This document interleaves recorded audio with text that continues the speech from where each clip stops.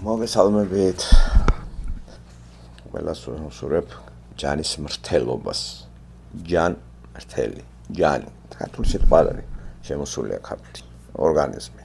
ხო, ჩვენი ფიზიკური ორგანიზმზე იტყვიან ჯანი. ჯან მრთელობა, მრთელი ესე იგი, არ გატყდეს, არ დაიმყრეს ესე იგი. სამედიცინო ტერმინიც არის, ხო, შეიძლება ესე ვიხმაროთ. ასე რომ ჯან მრთელობას იმ დრომდე მიღწევას ჯანი მრთელისა და სიმაგრისა ღმერთმა რო წინ და წინ განსაზღვრა ჩვენ არ ვიცით. მაგრამ ეს ჯანი მრთელი როცა იქნება ჩვენ ერთ დღეს დაიშლება და რა ვქნათ აბა ძალიან არ მინდა მაგრამ ესეთი წესი დადო ღმერთმა იმ თავითვე ჩადო როცა ედემის ბაღში მან იცოდა რომ ადამი და ევა მას განუდგებოდა და მორჩილებიდან გამოვიდოდა. ხო და ეს მექანიზმიც ამუშავდა, თუმცა იქვე კიდე იყო ჩადებული გადარჩენისა და ესეც შესრულდა. ახლა კი ისღა დაგვრჩენია რწმენით დავიჯეროთ ეს და მივიღოთ და დარჩენი ცხოვრება გლოვატირილში კი არ უნდა გაადაროს ადამიანმა, უნდა მოემზადოს მასთან შესახვედრად. ვერავინ ვერ გადაგვრჩება, ვერავინ ვერ აცდება ამ შეხვედრას. ცუდი ხარ, კარგი ხარ, გამოსყიდული ხარ, გამოსყიდული ყველა შეხვდება მას. სხვანაირად არ შეიძლება. მართალია ვინც ამას არ იზიარებს და თავის იმით ეძებს ენთუზიაზმით სამყაროში აბსოლუტის რაღაცა არსებობის ძებნას, ხომ მოაზროვნეები ასე იქცეოდნენ.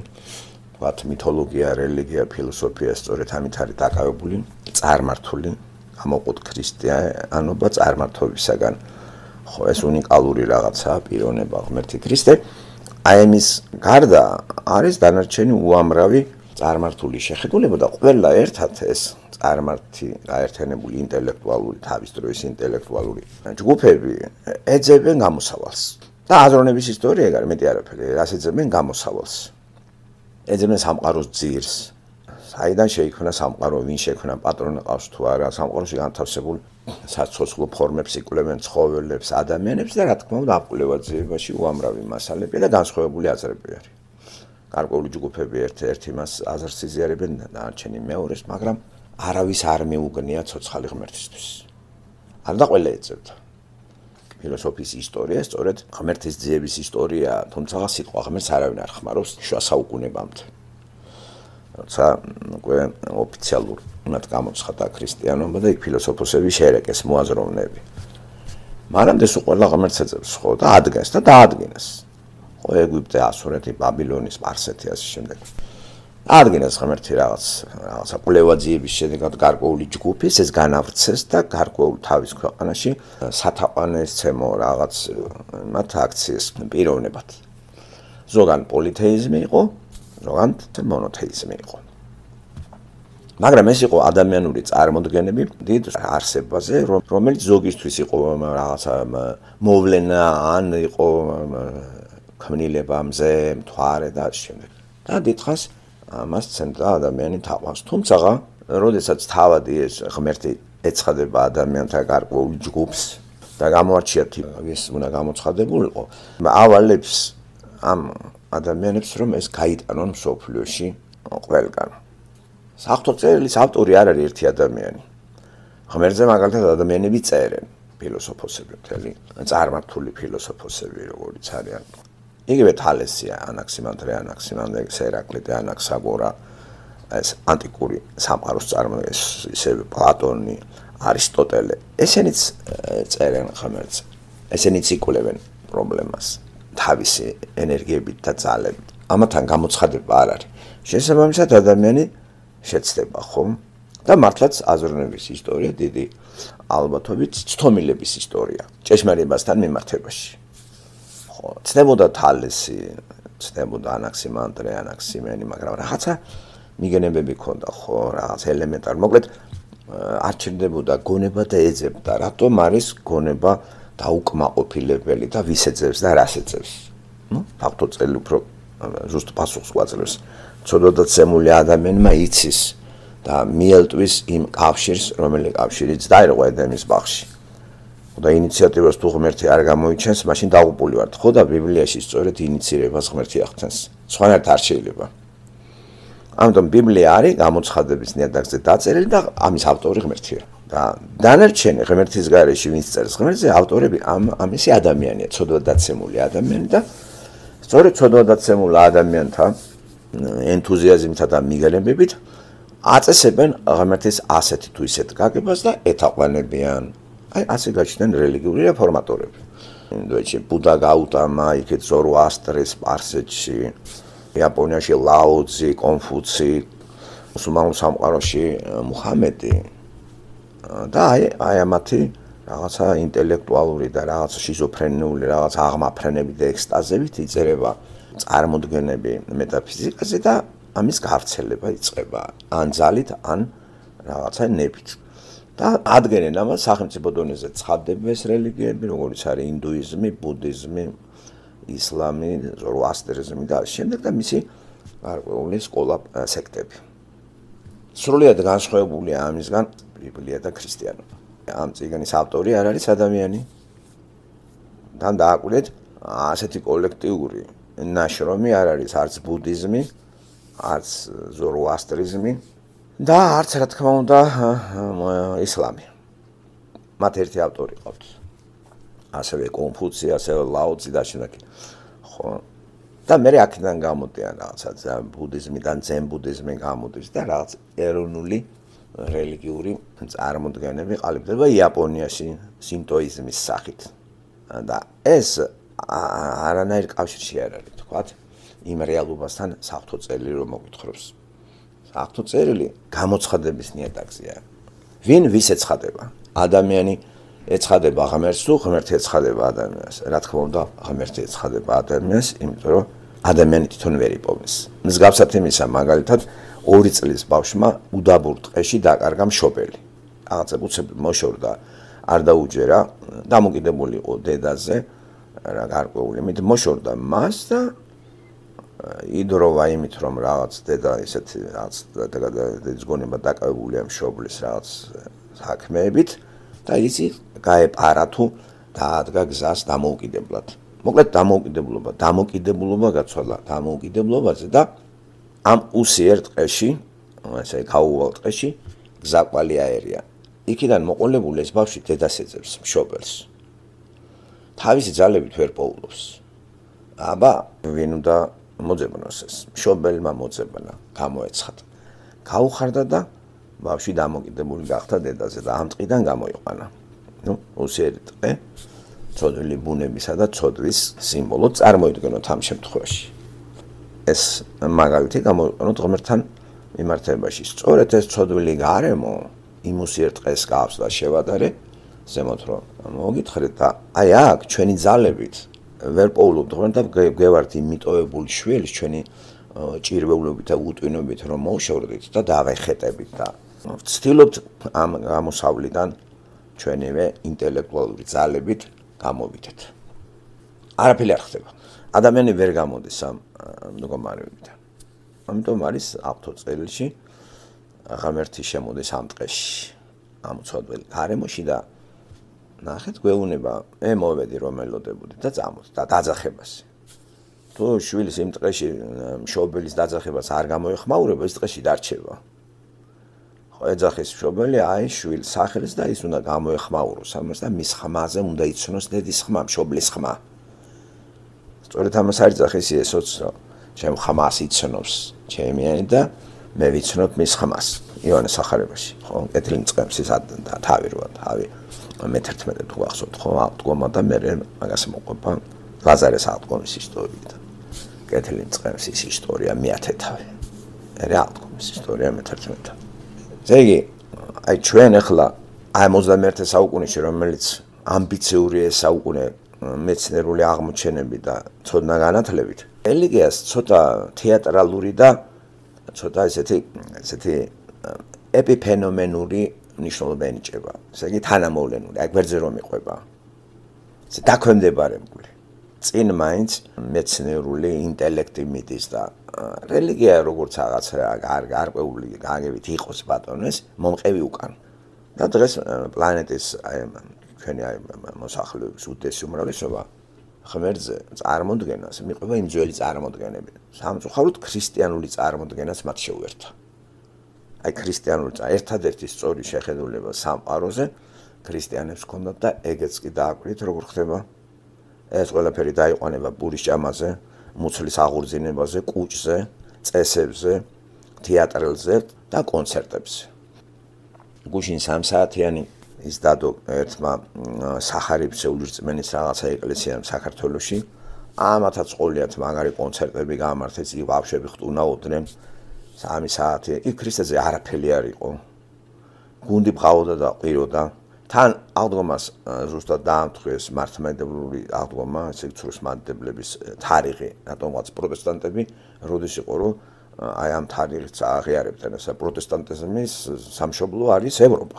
და მთელი დასავლური სამყარო აღდგომას აღნიშნავს სწორედ იმ დღეს, გასულ კვირას, რომ აღენიშნა და საქართველოს პროტესტანტულმა ეკლესიამ და ამ რწმენის რაღაცა სახარებისეული რწმენის რაღაცა კანტორამ გუშინ აღნიშნა.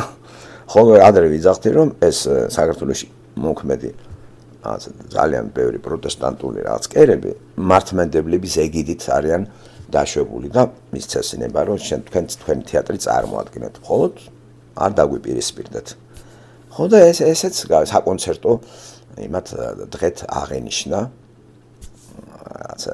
კაცი რას ბოდობდა თვითონაც არის ცოტა დაფიჟვინებული იყო სახეზე, კარგი ბედნიერი ლოყებით, ჩაცმულ დახურულები, გუნდიც იყო რაღაცა თეატრალური გოგონები უკან იდგნენ და უფრო იპრანჭებოდნენ, ვიდრე ქრისტიანულ აღდგომას ეთაყვანებოდნენ. ეს მე ვერ დავინახე.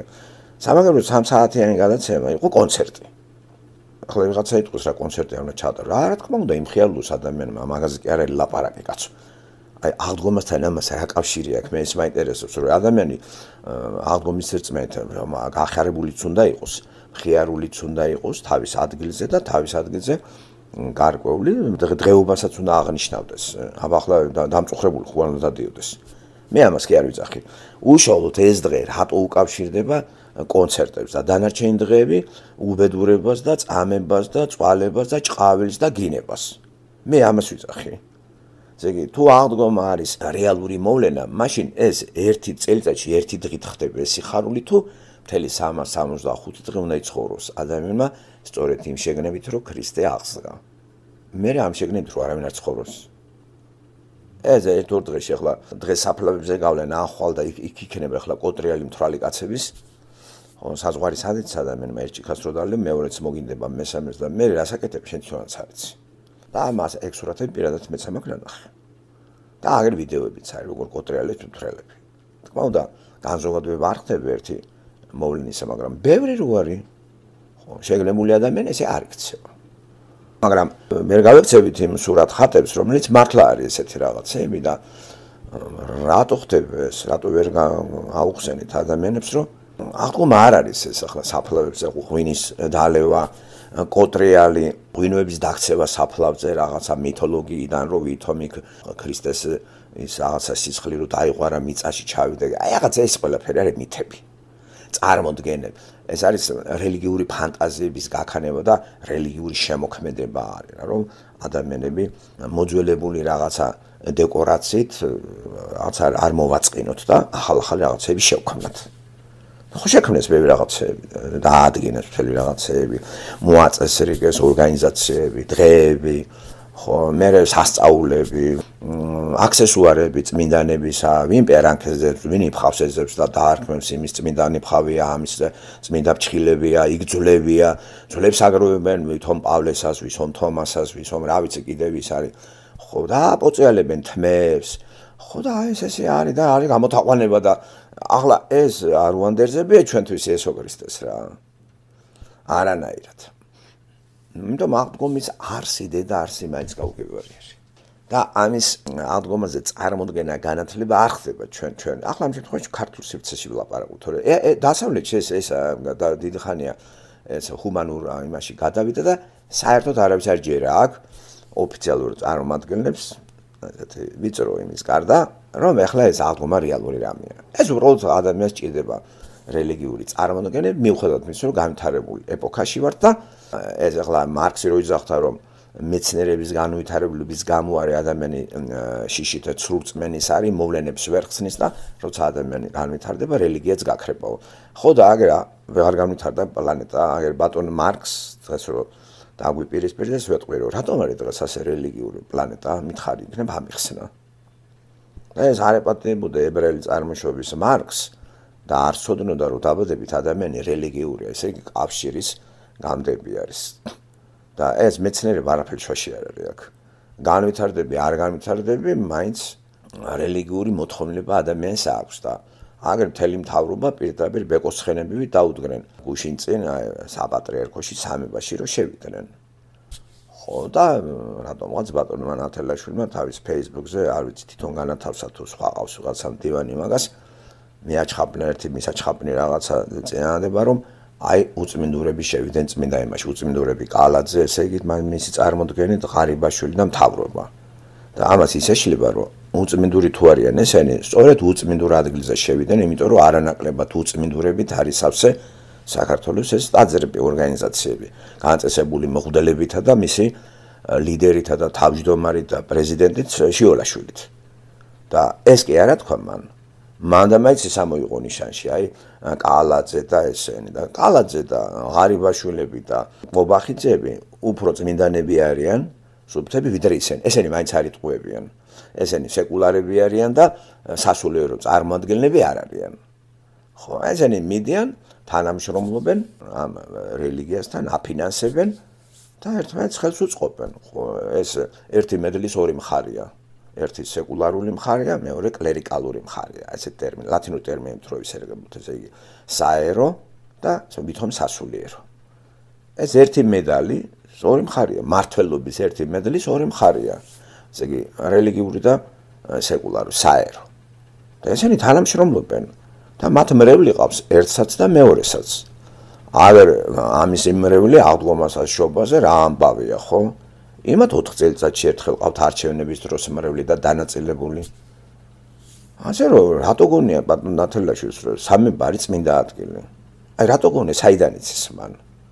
რამე თეოლოგიაში ჩახედულია, გადაბულბულებული აქვს თეოლოგიური რა აქვს წაკითხული თეოლოგიის ერთ სახელმძღვანელო და ამის სახელოს აი პირდაპირ აი ახრო იყოს იგივეს ვეტყვი. ესე ბატონ შალვა ნათელაშვილს რა აქვს წაკითხული? ხო თეოლოგიაში ვერ ერკვევა თვითონა თქვა. მაშინ რატო ლაპარაკობ? ბატონი ბერძენიშვილია გაგებაში არ არის თეოლოგიაში. მაშინ რატო ლაპარაკობენ ესენი ამ საკითხზე? და მით უმეტეს რას აკრიტიკებ? რას არჩევ? უნდა გაარჩიო ის რაც გესმის. ხო ესე არჩევ რაღაც აპრიორი იმ ცოდნით, რომელიც ცოდნასაც ატარებ. თუ ზარეული ვერ ერკვევა კულინარიაში, ვერაფრით ვერ გამოარჩევს კარგ ცუდისაგან. ხო, ბავშვი შეიყვანე და ვერ გამოარჩევს, ხო, რომ დაუყარო რაიმე ბრინჯი, აბა გამოარჩიოს აბა ქვევი. რაღაცა შერეული რაღაცა მიწის რაღაცა პატარა ნამცეცები, ხო? რომ გაწმინდოს ეს. ასე რომ რატო გონია, რა ყიღა აღდგომას ეს ესე იგი ნათელაშვილი ცირებს იმ კომუნისტური მემკვიდრეობით აღდგომას? ეს ხო საქართველოში ეს აღდგომა არ არის. საქართველოში აღდგომა არ ყოფილა 1600 წელი აღდგომა არ არის მანდ. აღდგომა ეს პურიჭამა აღდგომა ახლა ოფიციალური ეკლესია რასაც დაიძახებს იმას აკეთებს და ოფიციალური რაღაცა მთავრობა და ამათი დღე არის ეგა და მე რესტორნებით მთავრდებოდა გულაობებით და ფულების გადანაწილებით და ერთკვირიანი სკდომებით, მუცლის კონომებით და დასვენებებით და უსაქმრობით ეს ამას ხო ატარებდნენ საბჭოთა კავშირში. რა საბჭოთა კავშირში მარქსისტული ლენინური რელიგია რო იყო, მას დღესასწაულები არ ახდა, მარქსისტული ლენინური დღესასწაულები. ხო, მაისი, ნოემბერი, ეს არის ხო, ახალი წელი იგივე.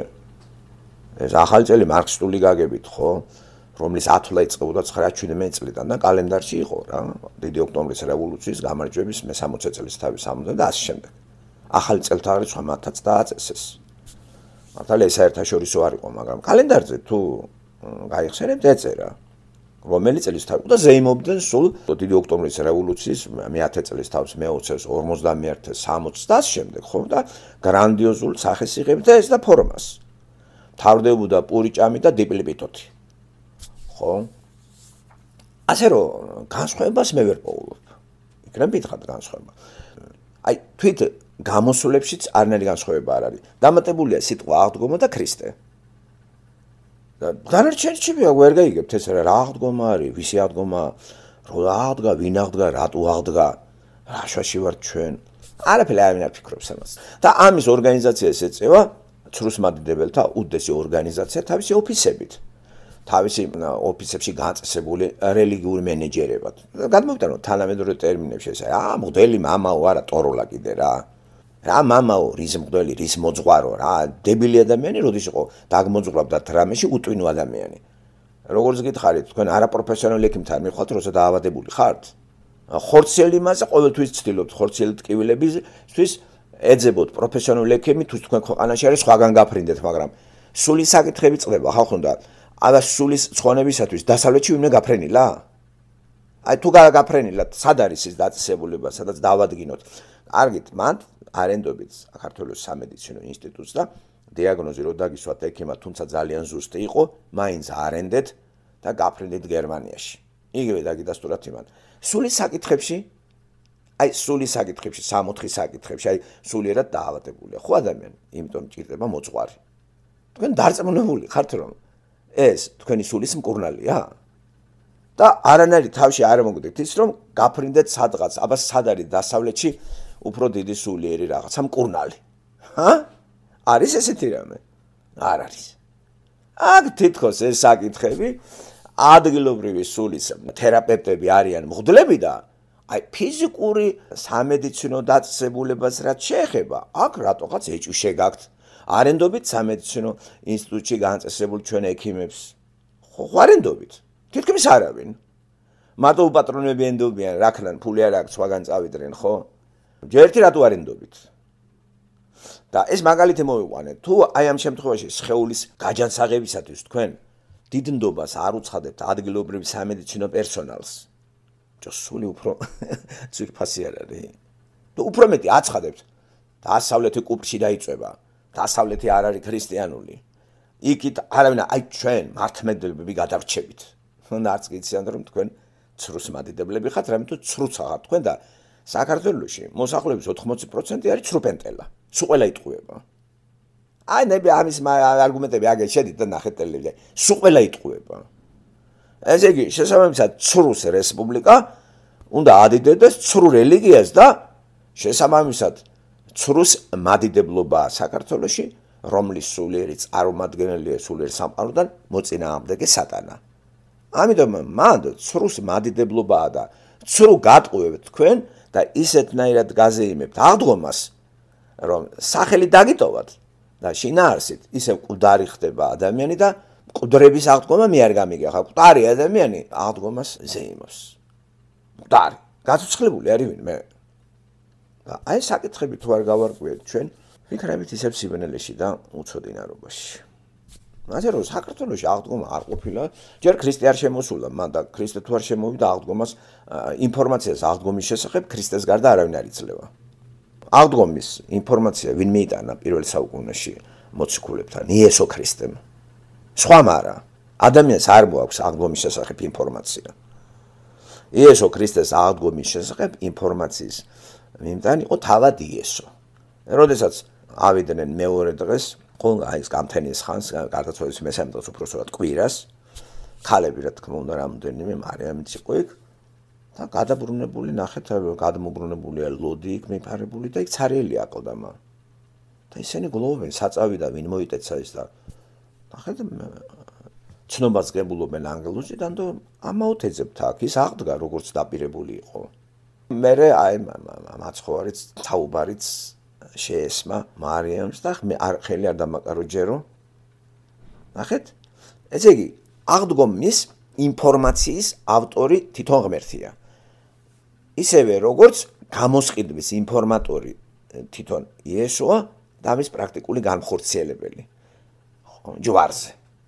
ეს კი არ ემსხვერპლა დიქტატურას მისი ნებით მოხდა იმ გარემოში, რომელიც გარემოც მზადდებოდა და ზუსტად დაემთხვა სწორედ იმ ეპოქაში, იმ იმპერიაში, რომის იმპერია რო ქვია და თვალით და ყურით ხედავთ, რომ თითქოს საზღარმა ადამიანები მეჯვარზე გააკრეს. თავისნებით მოხდა ესა, ცოდვილი ბუნების გამოსასყიდად. ჩვენ აქ იურიდიული მორალური მეებით კატეგორიებით კი არ უნდა შევიდეთ. ჩვენ უნდა შევიდეთ თეოლოგიური ლოგიკით. იმ თავითვე განწესებული იყო გამოსყიდვა. ეს მოხდა ედემის ბაღში. გამოსყიდვაზე ინფორმაცია დაპირება ადამა და ევამ სანამ დატოვებდნენ ედემის ბაღს მიიღეს ამაზე და ამრწმენით ელოდებოდნენ მთელი ცხოვრების მანძილზე სანამ ისინი გარდაიცვლებოდნენ. და გარდაცვალების პერიოდში თავის მემკვიდრეებსაც გადასცემდნენ ზეპირი მიტყველად და აი ესე მოდიოდა ზეპირი იმით ეს ევანგელია მიდიოდა არაწერილობითი ფორმით. ესე იგი გასახარებელი ამბავი. გადაეცემოდა ესე.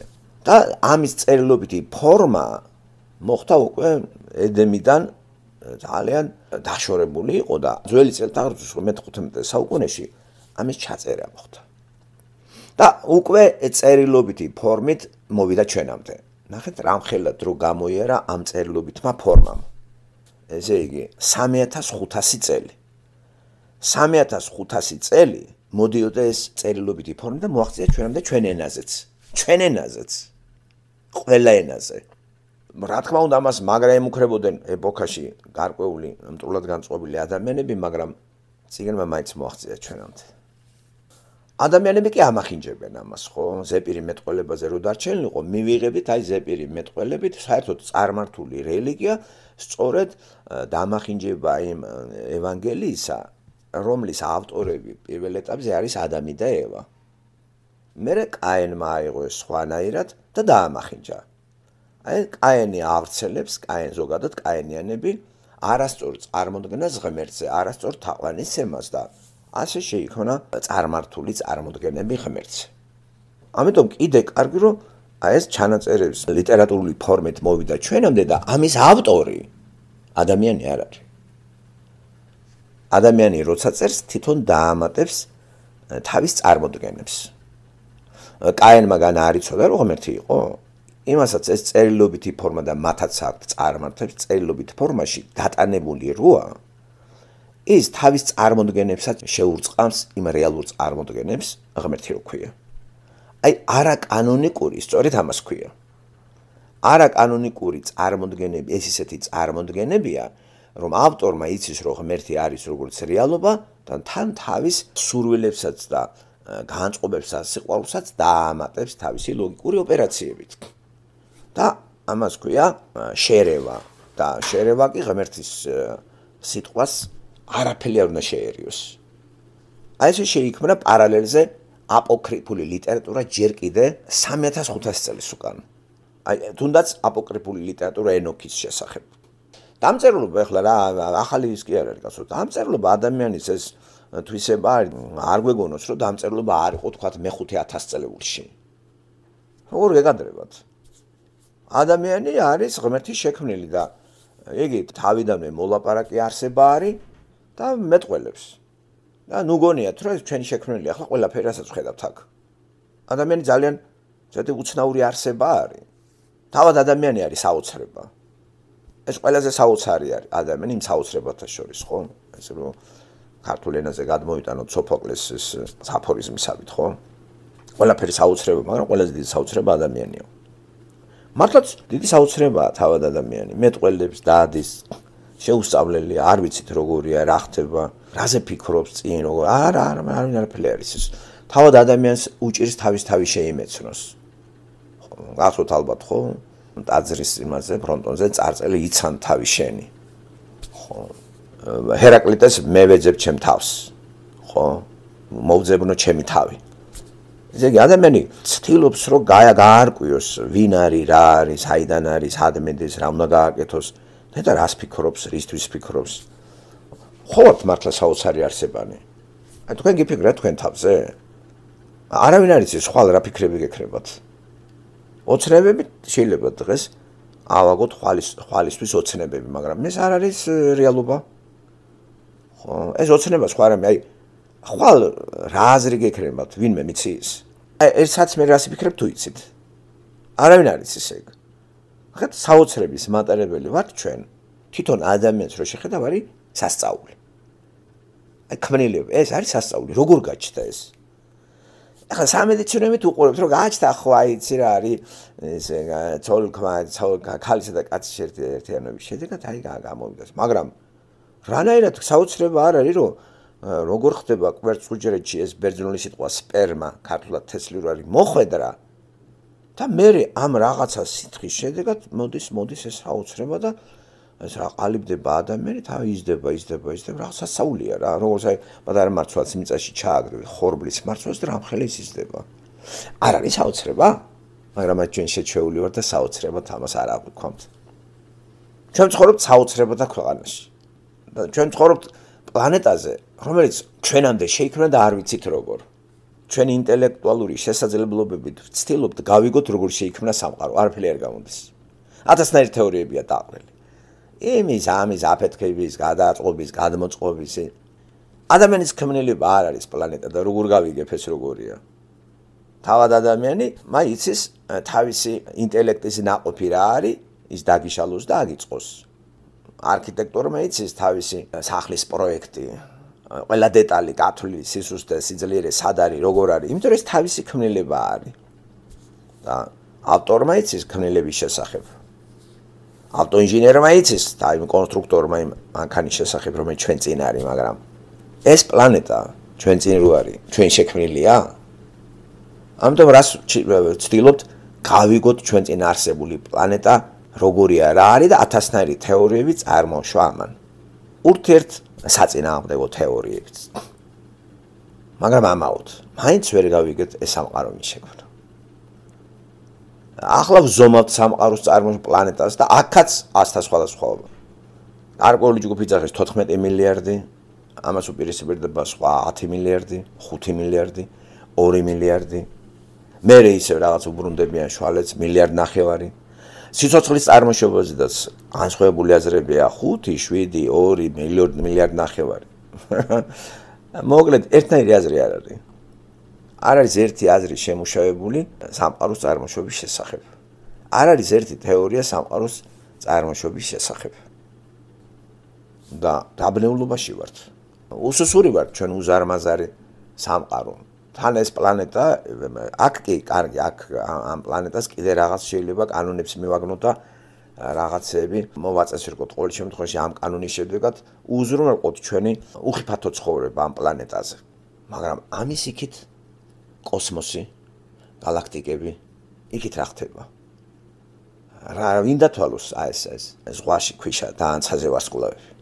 ვინ დათვალოს, რამდენი ვარსკვლავია? ვერ წვდება ჩვენი ვერც ინტელექტი და ვერ ჩვენი ფიზიკური შესაძლებლობები გვაძლევს იმის მიზანს საშუალებას, რომ ჩვენ გავიდეთ რომელიღაცა პლანეტებზე ამოვყოთ თავი. ხო და დავჯდეთ იქ, არ შეგვიძლია ეს. დიდი კოსმოსში, ეს შევძელით, რომ მსოფლიო მეცნიერებამ შექმნა რაკეტები და აგერ კოსმოსში სამხედრო დანიშნულებით იქიდან გვიჭიტინებენ. მეტი ვერაფერი ვერ შევძელით.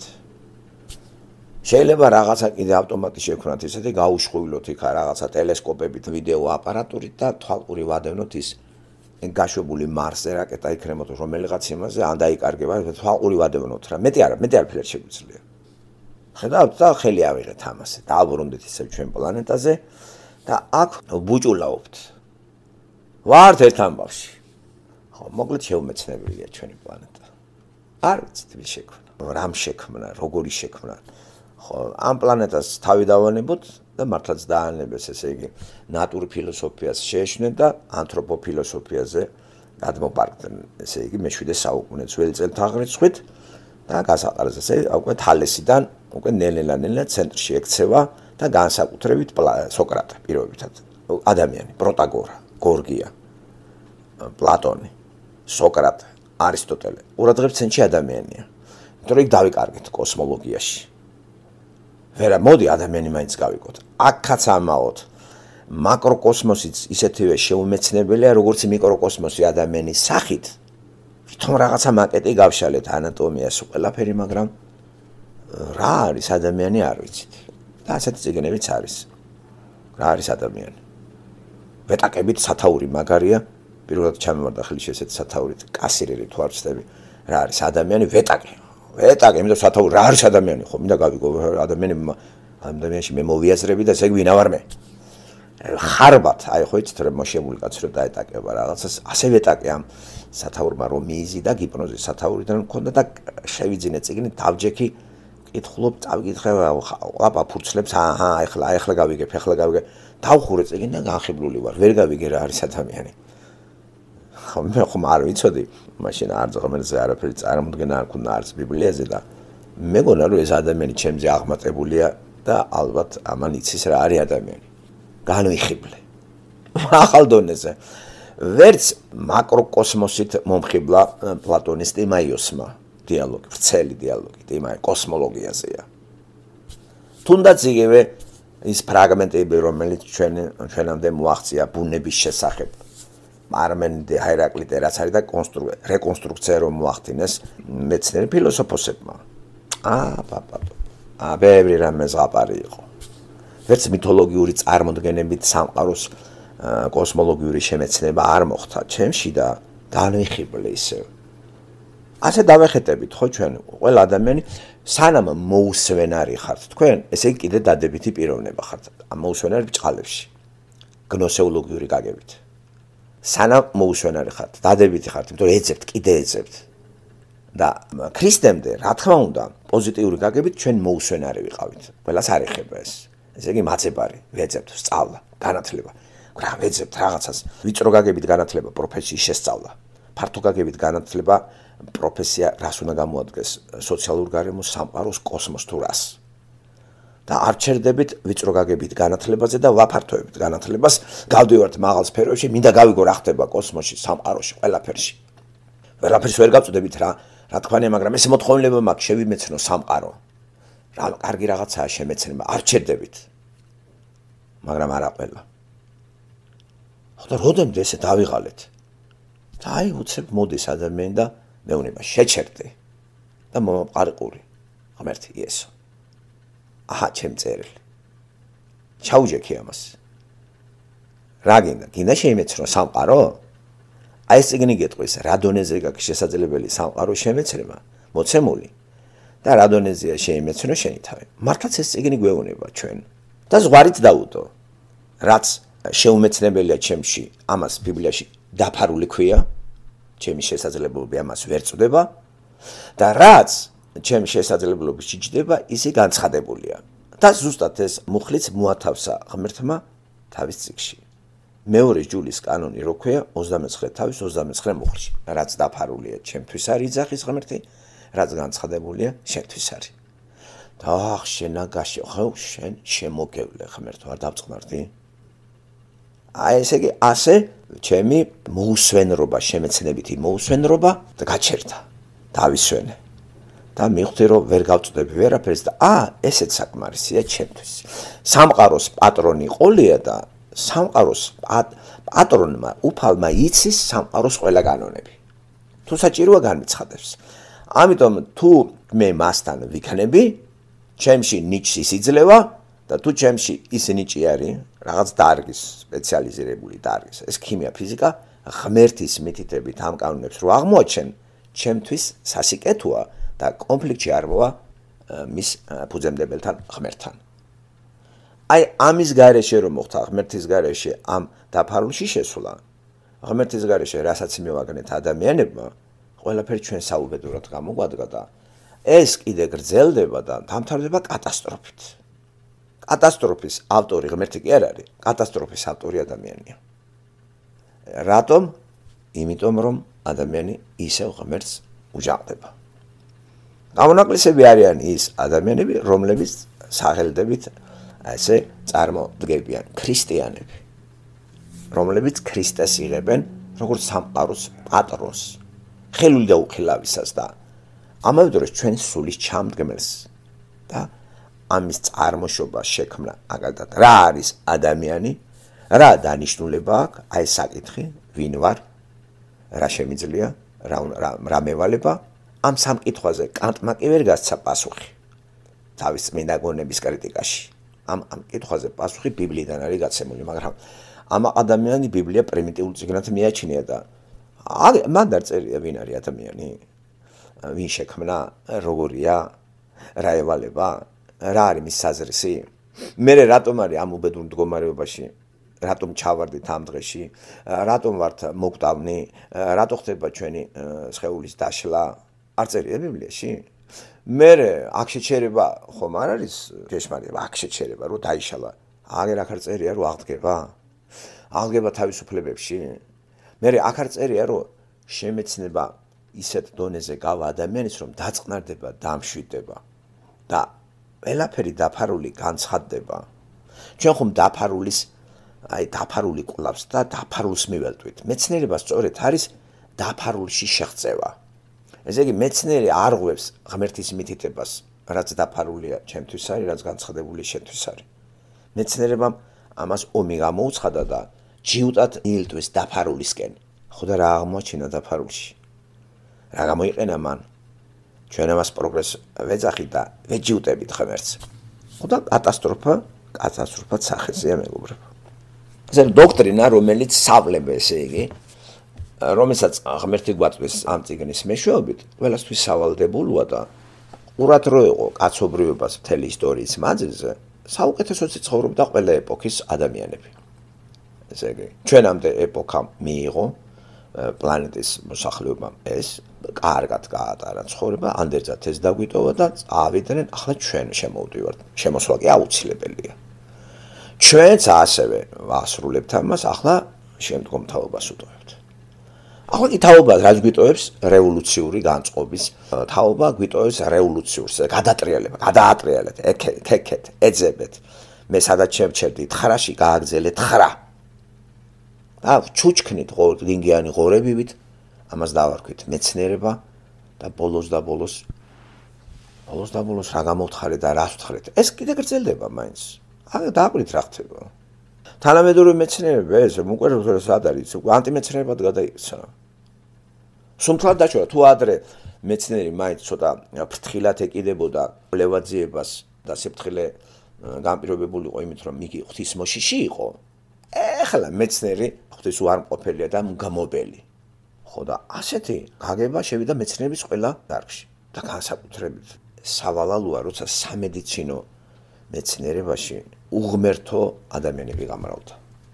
მედიკოსები არიან უღმერთოები და ადამიანს უყურებენ როგორც არა ღვთის შვილს, არამედ რაღაც ისე შემთხვევით გაჩენილ რაღაცა ისე აფეთქების თეორიისა და ევოლუციის და აი მაიმუნი მოვიდა შენ წინაშე. მაიმუნი რა, გაადამიანებული მაიმუნი. და მაიმუნი მაიმუნს მკურნალობს. განსწავლული მაიმუნი მაიმუნურ სამყაროში, მაიმუნი ექიმი ბრჭყალებში და პაციენტი მაიმუნი. მაიმუნმა შეიძლება გვემკურნალოს და ნახეთ რა სავალალო მდგომარეობა სოფლიო სამედიცინო. ლაპარაკი სოფლიო სამედიცინო. მე არ ვიცი თქვენ შეიძლება ისევ ილუზიაში იყოთ, რომ სოფლიო მედიცინის მიღწევებში ძალიან პესიმისტი ვარ. მედიცინა ისე დონეზე დგას, რომ რა ვიცი, ფაქტურად ეს კანიბალიზმი არის. კანიბალიზმი არა. იმიტომ რომ მთლიანად მედიცინის სფერო დაპყრობილი აქვს ათეისტებს. ექიმს ვერ შეხვდებით თქვენ, ღმერთის რწმენა გქონდეს ბიბლიდან და იგი სანამ შეუდგება სამედიცინო მოღვაწეობას, 5 წუთით სახლში ბიბლიას გადახედა. ილოცა და წავიდა სამსახურში, იმიტომ რომ ასალოდება ოპერაცია დღეს. და იქ ბიბლიაში ჩაწერილი ადამიანი, ღმერთი შექმნილი ადამიანი ელოდება საოპერაციოში. აი ის ღმერთის თანდასწრებით უკეთებს ოპერაციას. და იცის რომ არა მარტო აი ამ ტექნიკური საშუალებით შეიძლება ამის რეანიმაცია, ასევე ორ სიტყვასაც გააცნობს, რომელსაც თავისებული ევანგელისტი არის ქირურგიც. ჩვენი საზრისი ეს არის. რაც აქვს კარგი წარმოდგენა, უნდა გაატანო. ერთია პროფესია, ერთია რომ კარგი მკურნალი ექიმი ხარ, მაგრამ თავარ მკურნალზე ინფორმაციას რატომ არ აწვდი, რომელმაც ის ნიჭი მოგცა, რასაც ახლა შენ ეწევი. აი ეს დავკარგეთ ჩვენ. ადრე კი იყო, ცოტათი იყო. ხო, და მთლიანად მთელ რიგ ქვეყნებში მაგალითად ისეთი მდგომარეობა გულმოგიხვდებათ რა. აი ამ მდგომარეობას ვხედავთ კანადაშიც რო იცოდეთ. კანადა მთელი ტერიტორიის ახლა სამედიცინოს არ შემისწავლია, მაგრამ იმ ქალაქში რომ ისედაც ვიმყოფებით და დაბეჭდებით შემიძლია ვთქვა, რომ ამ ქალაქის სამედიცინოს პირადად ჩემი მას არ აკმაყოფილებს რა შეხედულებას. რაც ამ ინფორმაციას მე ღმერთს წყალობით არნაირ ის არ მქონია მთელი ამ წლების მანძილზე ექიმთან. პირადად მე არ მისარგებლია მათი ჰელსკარტით და გაუცემული ყო როცლი ყოველ 5 წელიწადში რა არის ეს არ დადიხარ არ მჭირდება. ეს ღმერთის დამსახურება, ჩემი მკურნალი ღმერთია, მაგრამ იგნორს კი არ უკეთებ ამ სფეროს მე. ეს კი არა რაღაცა რაღაცა შუა საუკუნის დებილი, რაღაცა სექტანტი. არა. ყველა მეცნიერა ჩემთვის მისაღებია, მაგრამ მეცნიერი რომელიც ღმერთს უარყოფს, ის ჩემთვის ძალიან ეჭვის ქვეშ დგას. ფრთხილად ვეკიდები. ნებისმიერ დარგში. ათეისტ ჰუმანის, ათეისტ ვთქვათ, ყველი დარგში. ათეისტი მუსიკოსი, ათეისტი მხატვარი, ათეისტი, იმას ისე უყურებ რა. ათეისტი სპორტსმენი, ყველას.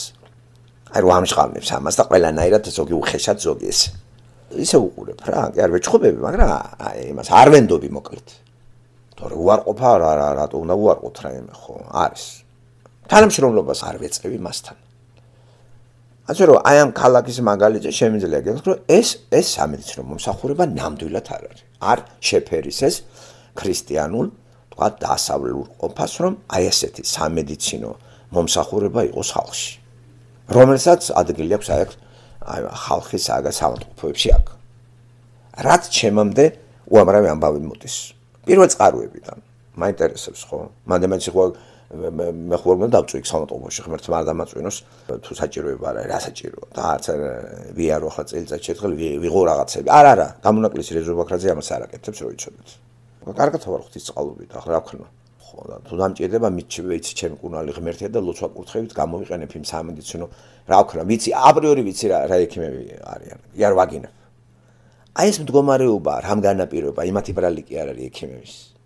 ეს იასწავლეს. და დედა რა გულგრილი დამოკიდებულება არის. აი გული მოგიკვდებათ რა. რასაც მე ვისმენ ერთისგან, მეორისგან, ხო, ვისაც აქვს შეხება და უჭირთ ხალხს. დედა რას ყვებიან, იცი? ყველამ პირი შეკრა? ყველას თავიანთი პირადი გამოცდილება აქვს მეტ პერსონალებთან. ლაპარაკი ამ ქალაქის მაგალითზე. მე არ ვიცი სხვა ქალაქებში რა ხდება, კვებეკში, მაშინ არ ვიცი. აი ამ ქალაქის ტორონტოს მაგალითზე გეუბნებით. ხო და თუ სადმე ვიღაცა მაგარი რაღაცა, ოხ ეს ღმერთის დამსახურება, აი როგორ შეხვდა, ბედი გაქვს რა. აი ესე როგორ შეიძლება ეს ასე მიუდგია ადამიანს, მაგრამ აქ უკვე აი როგორც გითხარით, მსოფლმხედველობასთან უნდა გვაქვს საქმე. ექიმის ბრალი კი არ არის ის ადამიანია. იმ სისტემის ბრალია, იმ განათლების ბრალი, რომელიც სისტემაშიდაც ეს იჯდა და განათლება მიიღო. ის აცოდავია, თვითონაც გაუბედურებულია. რეაქნას არ ესმის. პაციენტი რო ექიმს ასწავლის, ესა და ეს ამჭირსო. აგერ ინტერნეტშიაო. რაღაცა მიშველეო, რა წამალი მაინც გამომიწერო. არა, არ ძლია. ესე იგი, პაციენტს უფრო მეტი ინფორმაცია ექონა თავის დაავადებაზე, ვიდრე ექიმს რო იცოდეთ. ესეთი მაგალითიც ვიცი მე. პირად მომისმენი. და მართლაც ესეა. აი რა სადამდე მიგვიყვანა უღმერთოება. აბატო, ეს არის განვითარება. ეხლა არ მითხრათ გერმანიაში უკეთეს. ყველაფერი შეფარდებითია და გულგრილობა ყველგან არის. არც იქ ამყავდნენ ქრისტიანი გერმანელი ექიმები. ნაციზმი იყო ისტორია მაგისი და რომელი დაცინიან დღეს ქრისტიანობას იცი როგორ დაცინიან. ამას დაცინიან, თეატრალური ქრისტიანობა მისაღებია. ყანწებით, შამფურებით და იმეებით და სავაჭრო რაღაცა საჩუქრებით. არა, ეს ამას არავინ არ უარყოფს. ბიზნეს ქრისტიანობას არავინ არ უარყოფს. ქრისტიანულ პარტიასაც არ უარყოფენ, ქრისტიან-დემოკრატიული პარტია. აი ამ რაღაცა კომიკურ სიტუაციაში ვართ მეგობრებო და ეს მიგვიყვანს ჩვენ ისეთ რისხვამდე რომ ვაი იმ ეპოქას რომელშიც ხალხი მოვა. ეს კი დაწყებულია. ამას მარტო ქრისტიანი გრძნობს. არა ქრისტიანი ვერ გრძნობს ვერაფერს. ქრისტიანი გრძნობს რომ ეს რაღაცა უცხო ქვეყანაში ცხოვრობს. ქრისტიანისთვის სამშობლო არ არის. არც ქართველი ქრისტიანისთვის არც საქართველოა სამშობლო. არც ამერიკელისთვის ქრისტიანისთვის არ არის ამერიკა სამშობლო. ეს არის რაღაცა დროებითი ხიზნობის ხანა. ქართველი ქრისტიანისთვის საქართველო და ამერიკელისთვის ამერიკელი, ხო, ამერიკა. მისი სამშობლო სხვაგან არის. და იგი არ არის კონკურენტი არავის. და აი ეს რო გავამრავლოთ ეს გაგება, გავაფართოვოთ, ხო უკეთესი მდგომარეობა იქნებოდა ყველამ რო გაიგოს, რომ ეს პლანეტა არის დროებითი საცხოვრებელი ჩვენთვის და ერთმანეთს არ უნდა ვჭამდეთ. დაპირისპირებაში არ უნდა ვიყოთ ერთმანეთის მიმართ და კონკურენცია დამოუყველია მეგობრებო, სადაც ქრისტიანობა არის. ქრისტიანულ გარემოში კონკურენცია არ არსებობს. აქ ურთიერთგადახმარება გატანა არის. და ქრისტეს რო ამოიღებთ, ადამიანი მეორე ადამიანისთვის კონკურენტია და ყველაფერს კადრულობს, რომ ისო ჩაძიროს. ეს ქრისტიანული დოგმას ეწინააღმდეგება და მას რომელი თეორიიდან არის ეს და ანადვილია მიხვდეთ. დარვინის თეორიიდან. დარვინის თეორიის თანახმად ადამიანი უნდა გადარჩეს და გადარჩება ძლიერი და სუსტი იღუპება. ყველანაირი გაგებთ, სოციალური, ეკონომიკური ყველანი. ასევე სამედიცინო გაგებთ, ფული გაქვს, პირობითად გადაგარჩენით. წაიღვალ გერმანიაში იმკურნალებ, ან შვეიცარიაში. ფული არა გაქვს, სუსტი ხარ, უნდა დაიღუპო. ფული გაქვს, ძლიერი ხარ, ფული არა გაქვს, სუსტი ხარ. ხო და მართლაც ხო ესეა. ეს უფულო სუსტი ადამიანები განწირული არიან დაღუპვისათვის და სწორედ ამათ შეეშველა ქრისტე. ჯერ კიდევ როცა განსხეულა და ჩვენამდე 2000 წლის ადრე მოვიდა და ნახეთ როგორ კურნავს ხალხს, რომელთაც ექიმება ვერაფერი ვერ უნკურნალეს. არის სისხლის დენით ხალი რო არის რამოდენიმე წლები და სადღა აღარ იარა. ერთი შეეხო იესოს და განიკურნა. და ეს გონიათ მითია როგორ წვალობს დავდომილი სილვამის აუზთან ხა სულ ყველა ჩაასწერებს იმას კაცი არ აყავს რომ დაეხმაროს არც დაჭირდა იქ იმ აუზში ჩასვლა იესო მთხრადექი და გაიარე ასევე ტაძრის კართან პეტრე რო უყურებს ხედა არა მაქვს არაფერი არც ვერცხლი არც ოქრო მაგრამ რაც ამაკ იმას გაძლევ იესო ქრისტეს სახელით ადექი და გაიარე ნახე რა ძალა ქონდა შიოლეში შეუძლია იგა რომელიმე უგდელს ეგ შეუძლია არა იმიტომ რომ ძალა აღარ აქვს აღარავის ახლა ჩვენი ინსტრუმენტი ლოცვა არის მაგრამ ლოცვას მაშინ აქვს აზრი როცა ღმერთს იცნობს მლოცველი თუ არ იცნობს შენ ლოცვას ფასი არ აქვს და ამას სატანა აქ მაყოფილებს ცრუ ხარ ესე იგი ცრუს თაყვანისმცემელი ხარ არც იცი და კავშირი სატანასთან აქვს და გონია რომ ღმერთს ელაპარაკები შუამავლად რო ახლა ცრუ კაცი გყავს მღვდელი პლაგიატი მღვდლები რო გყავს ჩვენ მანდ და ახლა ისეთი პირობებია ინტერნეტის მეშვეობით რომ ნებისმიერი ვისაც ცოტა უნდა რომ გამოჩენილი პიროვნება იყოს მოიპარავს რაღაცებს თუ რუსული ენა იცის გადმოწერს მოусმენს ქადაგებას გადმოიტანს მაგას და თავის მრებს დააჯერებს რა ჭკვიანი არის პლაგიატი მღვდელი არის თეოდორ გიგნაცი თუ რუსული დაგავიწყებიათ ყველამ და არაფერს არ უსმენთ თვითონ დაიაღლიავეს რუსული რაღაცებს კითხულობენ რუსულ ენაზე და ასახებენ თავიანთ ქართველს ხო ძვალებილში აქვს პლაგიატორობა, ქურდობა, მოპარვა, მიწერა, სხვისი რაღაცების მიწერა, ეს იქნება გამონათქვამების, არასოდეს არ დაასახელებს ავტორს. ქართველი ეგეთი არის. როგორც მაგალითად რომელიღაცამ აიღო მაიას YouTube-ზე განთავსებული აუდიო წიგნი მარიკას რო წავაკითხეთ კირკეგორის ჩემეულეს, ეგ რო წავაკითხეთ კირკეგორის შიში და ცახცახი, ხო? კირკეგორის ნაშრომი წავაკითხეთ, მაგრამ აუდიო ეს წეს აი ეს ხო შრომა იყო დაამონტაჟა მაიამ რამდენი წოლა ღამეები გაათენეს წაიღო ვიღაცა მოიპარა ატვირთა თავის იმაზე და მაიას კიდე დაუბლოკეს ეს მაიას დააბრალეს პლაგიატობა და ქურდობა ეს როგორ მოხდა ავტომატმა გააკეთა თუ რამ არ ვიცი მაგრამ იმ უტვინო ვინც ეს ატვირთა თავის იმაზე იმ იდიოტმა ხო იცის რომ თავისი არ არის აი წაიღე გავავრცელოთ მიაწერე ვისია ვინის შრომა ეს რატო არ აკეთებ ასევე კიდე ერთი კრეტინია კიდე აუდიო წიგნებიდან ამოურჩევია რაღაცები ჩვენიმიდან მარიკას წაკითხულე დაუდია თავის იმაზე და მივწერე ჩედალოცილო წაიღე ყველაფერი არ არის პრობლემა მიაწერე რა ვინ კითხულობს ვინ დაამონტაჟა ეს არის კულტურა ევროპაში მიდიხართ თქვენ ტარზაღლებო და ერთმანეთის პატივისცემა არ უნდა ვიცოდეთ არა თქვენც არ მომიკვდეთ ასე ამ მღვდლების გარკვეული ისა და მაგალითად თეოდორ გიგანაძე ესეც პლაგიატია უსმენს რუსულად რაღაცებს, ჯერეთის რა მოსასმენია, ხო? ყურავებს და ვიღაცებს. რა თვითონ აბა ტვინი არა გრამი, იმიტომ რომ ამას აპრილი არა დამთავრებული, რაღაცა არ შემდგარი ფიზიკოსი არის და სომხური რაღაცა ნიჭი ამაში გამოიჩინა, როგორ გადაირჩინოს თავი და აგერ ნახა ბოთე ქართველებთან შევიდა როგორც მოძღვარი მღვდელი და ქართული ენის მეშვეობით, გვარიც გადაკეთებული აქვს და აბატონო მიიღეთ თეოდორ გიგნაძე თეოლოგი. ისე გაუხმა თავი ამას ეს თეოლოგი არ იყოს. ხო ეს იდიოტი ეს ჭორი კანაკაცი იმიტომ რომ ამას ბოდიში არ მოუხდია ჩემზე რომ იჭორავა ამ კრეტინმა ამან და შევწყვიტავდი მასზე ასეთ ვერბალურ იმასი ჯერ ერთი ეს იდიოტი ეს არის ეს ცრუსმადიდებელი თან პლაგიატი არის იპარავს თავისად ასაღებს ხვის ნაშრომებს იმიტომ რომ ხდება რომ რუსულს არავინ არ უსმენს რუსული ენა გამოცხადებულია მტრისენად, ამით სარგებლობს ვიგინდარები და თქვენ ბეყეები უსმენთ ამას და გიგნაძე რა ჭკვიანია. გადაირევით პირდაპირ რა. ვამხილოთ პლაგიატები. ყველანაირად. და ქრისტიანი კიდე სხვის შრომას არ კარგავს. რაც კარგია იმას გადმოიტანს და აი იმასაც იტყვის პირველ წყაროს და ასახელებს.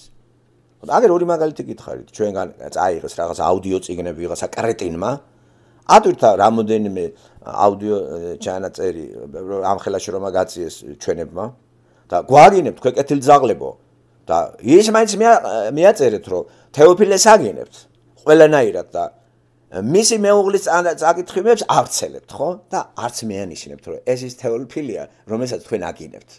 როდის გამოფხიზდება ქართველი, მაინტერესებს, უკულტურული ესა. გინდათ ხო ნაშრომ ისე? ბიჭო მიაწერე რა, წაიღე, ღმერთმა შეგარგოს, რა პრობლემაა ეგ არ მაწუხებდეს, მაგ არც ფულს ვაკეთებ და არაფერს. და შენ თუ ამით ფულს აკეთებ, ღმერთმა მოგახმაროს, მაგრამ მიაწერე რა, ვინიშრომ ამაზე, მიაწერე. და ლინკი დადე, საიდან წაიღე. არ ეს კულტურა ქართველმა ხო არის ის როგორც გაამწარეს ის უძილაური რო იყო აი მის ავტორი ლექსისა და მუსიკისა აყვებულა დეკა გახსოვთ ის დეკა რაღაცა ხო მთაში და მკლდეზე დეკა რამდენი იბრძოლა იმ კაცმა 2011 წელს ხო ელგუჯა უძილაურმა ყველა მიიტყება ამის სიმღერები ფულები აკეთეს ეს კაცი როგორც გოიმისე გადააგდეს სანამ რაღაცა მე დიდი იმის მე რაღაცანაირად ავტორი ბოლო-ბოლო მიუთითე რა აი ფულს აკეთებს სხვისი ნაშრომით ხალხს გონია შენ ახარ ნიჭიერი შენ ახარ მაგარი ტიპი და ამის ავტორი არის ერთი კაცი რა ელგუჯა უძილაური ძალიან უბრალო და არის მთელი კაცი მოვიდა რა ღმერთმა ნიჭი მიცა რაღაცა ტექსტის სიმღერა თვითონ მღერის და ოპ სასწრაფოდ მოპარეს პირველ ეტაპზე კაცს ნერვები აიშალა ხო თქვი რა ტექსტის ავტორი და სიმღერის ავტორი ელგუჯა უძილაური შეასრულა კენჭიაშვილი იქნებეს თუ გორდელა თუ რაღაცა გახსოვთ რა ამბავი იყო და ისეც კიდე თურქიც რომ ღეროდა კიდე რამდენი იბრძოლა ამ კაცმა იცით არა კაცო ეხ დღესაც ეგრეა არანაირი კულტურა არ აქვს ჩვენ არანაირი ერთმანეთის სიყვარული კი არა გვაქვს არ ავცემთ აი რა მოუპაროთ ადამიანს იმაზე ვჩალიჩობთ ესე იგი ფიზიკური ქურდობაც ხო არის დაშვებული მანდ ინტელექტუალური ქურდობაც არის რატომღაც ფიზიკურ ქურდს იჭერენ ხა ეკონომიკურ ქურდს რომ მოიპარა დაიჭერენ მაგრამ ამ ინტელექტუალურ ქურდებს რატო არ იჭერთ რატო პასუხისგებაში არცემთ რომ იპარავენ ერთმანეთის რაღაცეებს ხო და აგერ ორი მაგალითი ჩვენზედაც გითხარით ხო აიღო ტიპმა იქა მე არ გავხედი აბა ჩავრთე აბა იქნე ვიკითხულობს კიდე კარგად ის გამოუცვლია ეს რაღაცა ვიდეო ხო ჩავრთე და მარიკას ხმა დედაბიჭო გავხედე აბა ნახოთ მიაწერა ვინ კითხულობს ხო აინტერესებს ადამიანებს ვინ კითხულობს მიაწერე რა მიაწერე საიდან არის იშრომა შრომა ჩადებული შენ მუქთად აიღე ეგა არ გიჭრობი აი 2 წუთში ატვირთე დაჯექი შენ წაიკითხე შენ წააკითხე სხვას თქვენც არ მომიკვდეთ რა მიწერა თავისთვის და უფრო მეტი მაიას მიაწერეს პლაგიატორობა მოპარვა ესე იგი სხვისი ქონების მაიას YouTube-ი დაბანეს იმ ვიგინდარასთან არის აღებული ცეთა ბიჭო აი ყველაფერი უცნაურობა საქართველოში უნდა მოხდეს რა და ეხლა უნდა ამას პროცედურა უნდა მიწერო მოწერო მთელი ამბავია მაგრამ ტექნიკამ როგორ ისა თავისთვის გადაიტანა იქა ამის უკან ხო მაინც ადამიანი დგას ვიღაცა ქართველი ეხლა ქართულ ენაზე მარტო ქართველი ისმენს რაღაცებს აი ეს ხეპრე რომელი ხეპრე არის დამელაპარაკოს ხეპრეს და ვაჩუქებთ ყველაფერს წაიღე მაგრამ მიუთითე რა ავტორი შრომა არ დაუკარგო არავის შრომა ეს კარგია ესა და ნუ გონია რომ შენ ახარ ბძენთა ბძენი ვერ ისწავლა ქართველმა ეს წყაროების მითითებაზე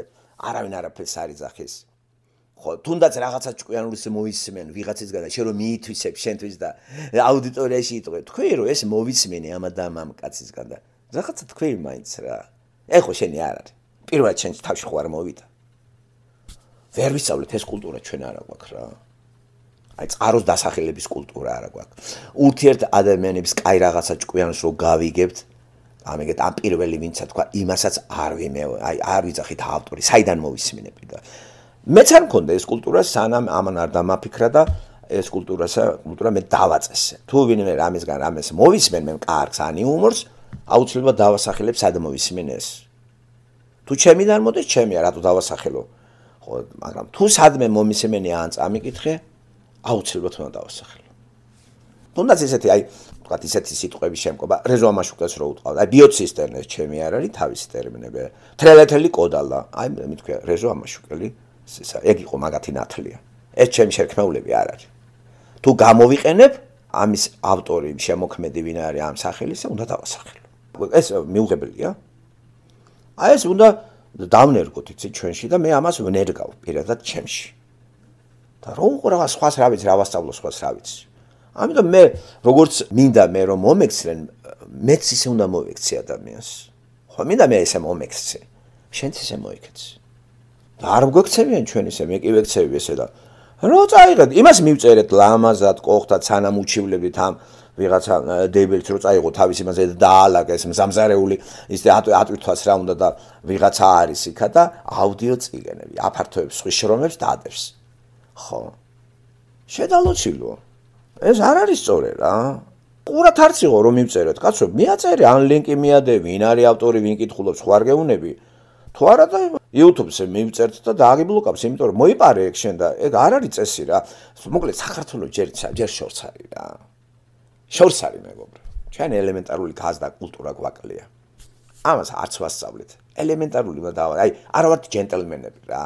ჯენტლ რა არის? აი, კეთილშობილი. აი კარგად აღზევით, კეთილშობილი. ბერძნებს გონდათ ჯერ კიდე არეტე იგივე ეს არის, ხო?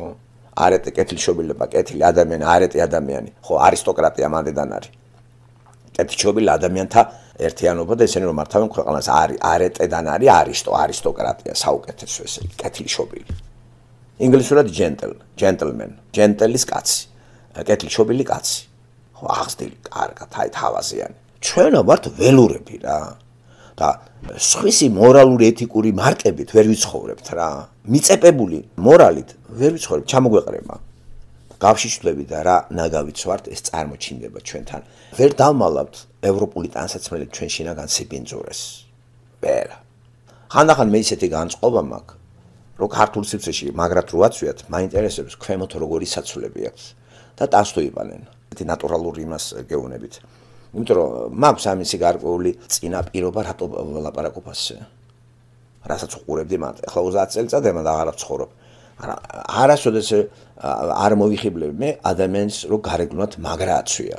მე მაინტერესებს ეს რო გაიხდეს შიგნით საცვლები როგორი აქვს.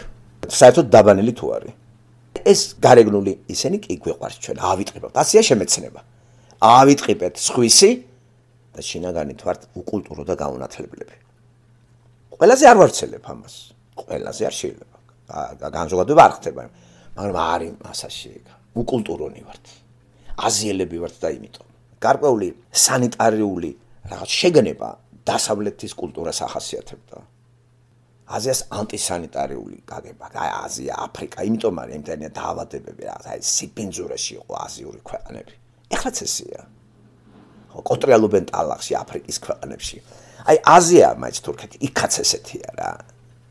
ხო, საქართველოში კიდე მიმბაძველები რო არიან, მაინც ამ ტალახის კონტროლიდან გამოვიდნენ და გარეგნული იმით იმავე წუთში ისე ფერუმარულს დაიდებენ დაუბანელ პირზე საერთოდ რო არ ბანაობენ კვირაში ერთხელ ბანაობდა ხალხი იყო პერიოდი საქართველოში ორ კვირაში ერთხელ შეიძლება ორ კვირაში ერთხელ იბანო და იმ აბანოები არ იყო მაშინ 60-იან წლები 50-იან წლები ჩემი ბავშვობა ხომ ახსოვს და თითქოს ესეც უნდა ყოფილიყო მე გაუთავებელი პრავდის კომსომოლსკაია და კომუნისტთა თბილისის უკან გამოსმა გაზეთების ტუალეტის ხახალდი არ იყოს მსოვე მაშინ ეხლა შემოვიდა ხო მაგრამ ეს ხო გარედან არის ყველაფერი და გარედან ეს სხვისი შინაგანი კულტურიდან არის ეს გარედ გამოტანილი ყველაფერი და შენი შინაგანი კულტურა თუ ისევ არქაულია და ისევ ანტისანიტარულია გარედან ის რაც გიშველის რო არაფერი ამიტომ ვიძახი რომ არაფერს არ წარმოადგენს ჩემთვის მაგრად რო ჩაიცმევენ და დადიან ეს ბიჭები იქნება თუ ეს საინტერესოა ეგენი რომ გავახადოთ უცებ შეიძლება სუნი ისეთ იყოს საგვაქციოს რა ვიცი კავკასიელი კაცები ძალიან ზარმაცები არიან იმის თვალსაზრისით იმიტომ რომ თუ იბან და თუ ყოხდა პურწობ ესე იგი ქალოიატები ხარ ეგეთი ის არის. რაც უფრო ბინძური ხარ და რაც უფრო ხისთავიანი ხარ და ჭედილა რქები გაქვს, უფრო ვაშკაცი ხარ. აღარ შეიძლება ახლა ეს დაიბანოს კაცმა, გამოიბანოს ქვედატანი და რაღაცა. არა. აზიური მამაკაცის ეს ესეთია. გამონაკლისები წესასწრის და თუ გამონაკლისი არის ესეთი იბანს რამე, ის უკვე ის ლიბერალია, პიჟონია და ჰომოსექსუალისტია. ეს გაგება არ არის ჯერ კიდე? ასე რომ მთელი რიგი რაღაცეები ეს საერთოდ კულტურაა ეს მთელი ქვეყნების კულტურა ისწავლება საიდან იწყება პრიმიტიული საშუალო და მაღალი კულტურა. კულტურა შენებას ნიშნავს. როგორც მაგალითად არის ერთსართულიანი სახლები, კულტურაც ერთსართულიანი, ორსართულიანი, მრავალსართულიანი, ხო? ასევეა ცნობიერების კულტურა. ჩვენ ისევ პადულებში ვართ. ერთი სართულიც არ გვაქვს. მიწურებში ვცხოვრობ. ჩვენი კულტურა არის სარდაფის კულტურა. ხატოვანი იმით ვლაპარაკობ. შედარებები. ჩვენი კულტურა ისევ სარდაფს ვერ გაცდა. და ვერ ავაშენეთ ეს ესეთი ცათამბჟენების შემეცნების საკითხში. ისევ დაბალ სართულებში ვართ, ზოგი მიწაშია კიდე. თხუნელები ვართ კულტურული გაგებით. თხუნელები. და ეს ყველაფერი რაც არის, გარედან არის შემოტანილი. სულ ყველაფერი გარედან არის მიბაძვით. და ის ერთეულები, რომლებიც მათში მოხდა ეს შინაგანი რეფორმები, ეს ალბათ ღმერთის დახმარებით იქნება, ესე ვერ დამაჯერებ თუ ქრისტეს არ მიიღებთ. ქრისტიანული კულტურა არის, წარმართული კულტურა განსხვავდება ქრისტიანული კულტურისგან და ქრისტეს როცა იღებს ადამიანი, აი ეს არის უკვე ჩვენი ყველაფერი. ესე იგი, უბრალოდ სადაცხოვრება და სანიტარიული ცხოვრება. ხო, სანიტარიული. ჯერ კიდე როდის ჩაიწერა ეგ? აი, ლევიტელებში. ამიტომ ჩვენ გვჭირდება ამის შესწავლა. და დიდი წარმოდგენები ნუ გვაქვს საკუთარ თავს. ქართულ სიფრში ხელის დაბანავი სწავლა ერმა. მან დრო ვიყავი, მაგასაც ვაკვირდებოდი, ხო მახსოვს? არავინ არ იბანდა ხელს. აი აბსოლუტურად რა. იწვებოდნენ ბინძური ხელებით. მე დაბანის წესი როგორი იყო, იცი, რასაც მე ვაკვირდებოდი. რაღაც გარკვეული ის არ ვარცელებ კიდევ ვიძახი, ამას არ ვარცელებ ქართული ემაზე, ღმერთმა დაიმფაროს, ხო? მაგრამ რაღაცა გარკვეულ იმებს ჩვენ ხო ვატარებთ თითეული ადამიანები რაღაც ერთგვარ გამოკითხვებს თვალყურის დევნებით მაგალითად აგერ მონიტორინგი რო ქვია რო ჩავატაროთ ხო რაღაც აი როგორც არჩევნებში არის აი რა სადაც თვალსაჩინო გადიოდა რო ვაკვირდებოდი ეზარებოდათ გადაიწუნწყლავდნენ ხელებს და პირსახოცი იყო ხელის საწმენდი პირსახოცის დანიშნულება ხელის საწმენდა კი არ არის სისვლის აღება და გუნა გააწმინდო ხელი წყალი საპონი საპნის კულტურა საქართველოში არ იყო მასიურად. გარდა რაღაც ვაკევერა ესეთი როგორ ინტელექტუალებისთვის როგორ არ იყო და იყო ესო, მაგრამ ამათ თავიანთი ის ქონდათ ესენი ინტელექტუალური და რაღაცა სამედიცინო სათბური სანიტარი ცხოვრობდნენ და მასა ძალიან ის იყო. გახსოვთ მიხეილ ჯავახიშვილის თეთრი საყელო რომანი. და ხატულ ლიტერატურაშიც რა თქმა უნდა ამას ხვდებოდი მე და მე ჩვენი მოგზაურობის დროს, როცა საქართველოს მთელი სოფელ დავდიოდით სტუდენტურ პერიოდში და რაღაც ეთნოგრაფია და რაღაც აზომები რო იყო, აი იქ მიხდებოდა კარდა იქით გათენებები და აი მაშინ დაიწყო ჩემი გამოფხიზლება, ჩემი ერის კულტურისა, დაწყებული ჩემი საკუთარი თავიდან, ჩემი ოჯახიდან, ჩემი პიროვნებიდან და ამის გაფართოება იწყებოდა. ისე არ გეგონოთ აბსტრაგირებას ვახდენდი საკუთარი ოჯახიდან, საკუთარი დედამამის თვალყურის დევნება, ყველა ამას უყურებდი. ნათესავები დავაკვირდი მე გარეთ გავიტანე და თურმე ეს საერთო წესი ყოფილა ხო მაგალითად მანდამაინც დაბანა რაღაცა პანაშვიძე რომ მიდიხარ მანდამაინც სტუმრად რომ მიდიხარ მაშინ შეისხამ დუხებს ყველაფერს იმას და რაღაცა სახში ბინძურად დადიხარ ესეც აღმოაჩინე რომ იყო საგარეო ჩაცმა და საშინაო რატომაც საშინაოში ყველა ფეთხუმი ქალები იყვნენ და ის ფეთხუმი ქალი, რომელიც გარეთ ვნახეს, საუკეთესო ჩაცმად გამოიყურებოდა. და სახში ამას უყურებდა ფეთხუმ ცოლს ქმარი. და მე გაუკვირდებოდა ამას, საყვალთან რატო გარბოდა. აი ესეთი რაღაცეები აზიურ კულტურას ახასიათებს, კულტურა ხომ მშენებლობას ნიშნავს. ჩვენ ხო გავკივი ვართ, დიდი კულტურის ხალხი ვართ. კი, სარდაფის, თხუნელის კულტურის ხალხი ვართ, მაგრამ ეს არ არის დიდი კულტურა ყველას აქვს. ერთ დოკუმენტურ ამბავსაც მოგიყვებით ნამდვილ ამბავს, მხოლოდ ცოტა ესეთი სკაბრეზული შინაარსის შემცვლელია, მაგრამ შევეცდები ევფემისტურად წარმოვადგინო. ერთ ახალგაზრდა კაცს სექსუალური კავშირის გამო ვიღაც მეძაბთან მოუვიდა რაღაცა. მოკლედ ქალი მიუყვანეს და ეს წარმოსადეგი ბიჭი იყო, ძალიან ლამაზი და ძალიან სუფთა და ძალიან ესე რომ იცნობს რაღაცა და ქალი რომ მიუყვანეს, რა თქმა უნდა, ერთგვარი სამსახური უნდა გაეწია ქალს სექსუალური ჟინის დასაკმაყოფილებლად. ხო, გახთის პროცესში ეს კაცი ესწრებოდა ამ გახთას ხო და მისი ქვედა საცვლები რო ნახა ესეთი ბინძური და მთელი რიგი რაღაცები გაგიჟდა ეს კაცი რა, გალახა. სცემას უწიხლებით შედგა. ასე შენ ამით ფულს აკეთებ და ასე ბინძური როგორ ახარ. და სიბრაზისაგან უკვე სხვანაირი აგრესიული სექსუალური დაიკმაყოფილა ის რაც უნდა. და გადაირია ისა რა. ეს დოკუმენტური ამბავი, რომელიც რა თქმა უნდა იმ პიროვნებასაც შეხვედრა ვიცნობდი აი ბიჭს ვისაც შეემთხვა. და არაფერს არ ვამბობ ყურით მოტანის და ჭორეს. შეიძლება სხვა გავაბუცხო ის ამის განზოგადებასაც არ ვახდენ ახლა მე. ესეც ვიცი.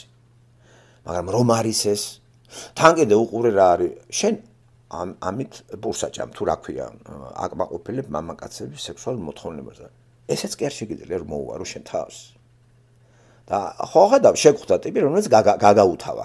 ეთყობა მანამდე ხვდებოდა ყველა ბინძურები, კაცებიც. და გამონაკლისი იყო ეს ტიპი, აკურატული, სულთან ჩაცმული, აეროულის თავის თავს, წარმოსადეგი, ლამაზი და უცებ პატივისცემით მაგაცმა რაღაცა ხოჭის ქართველები რა ეხლა სტუმრათური იყო ჩამოსული, ხომ არ გინდა ვთქვათ სერვიზი ქალთან, მომსახურება ქალის და რა კი ბატონო თუ არის კაი ქალია. კი, გარეგნულად ნორმალური ქალი იყო. ყველაფერი, მაგრამ ბინძური იყო. და ცემა დაიმსახურა. ფულიც მიაყარა და გაუშვა რა და დაარიგა კიდევ ძალიან უხეში ფორმით. ხო, ახლა აი ეს მას არ შეემთხვეოდა თუ მანამდე კლიენტებთან ხო დადიოდა ეგეც. ხო არ გონიათ ბოზობა ლიბერალიზმის ბრალია საქართველოში. ახლა მე რასაც გიყვებით ეს არის 69-70 წელი. საბჭოთა კავშირია. ბოზები ყოველთვის იყო საქართველოში და იქნებიან ბოზები. ბირჟაც იყო მაგათი საბურთალოზე იყო. ყველა იცოდა ვინ იყო ბოზი, მანქანების რიგი იდგა 21-ების და იქ მიდიო ყველანაირი კავშირი. ეს მარტო აი კი არის ახლა რომ გამოდიან და ხტებიან თითქოს გონიათ დასავლეთმა გარყნა საქართველო. საბჭოთა კავშირშიც იყო ესე.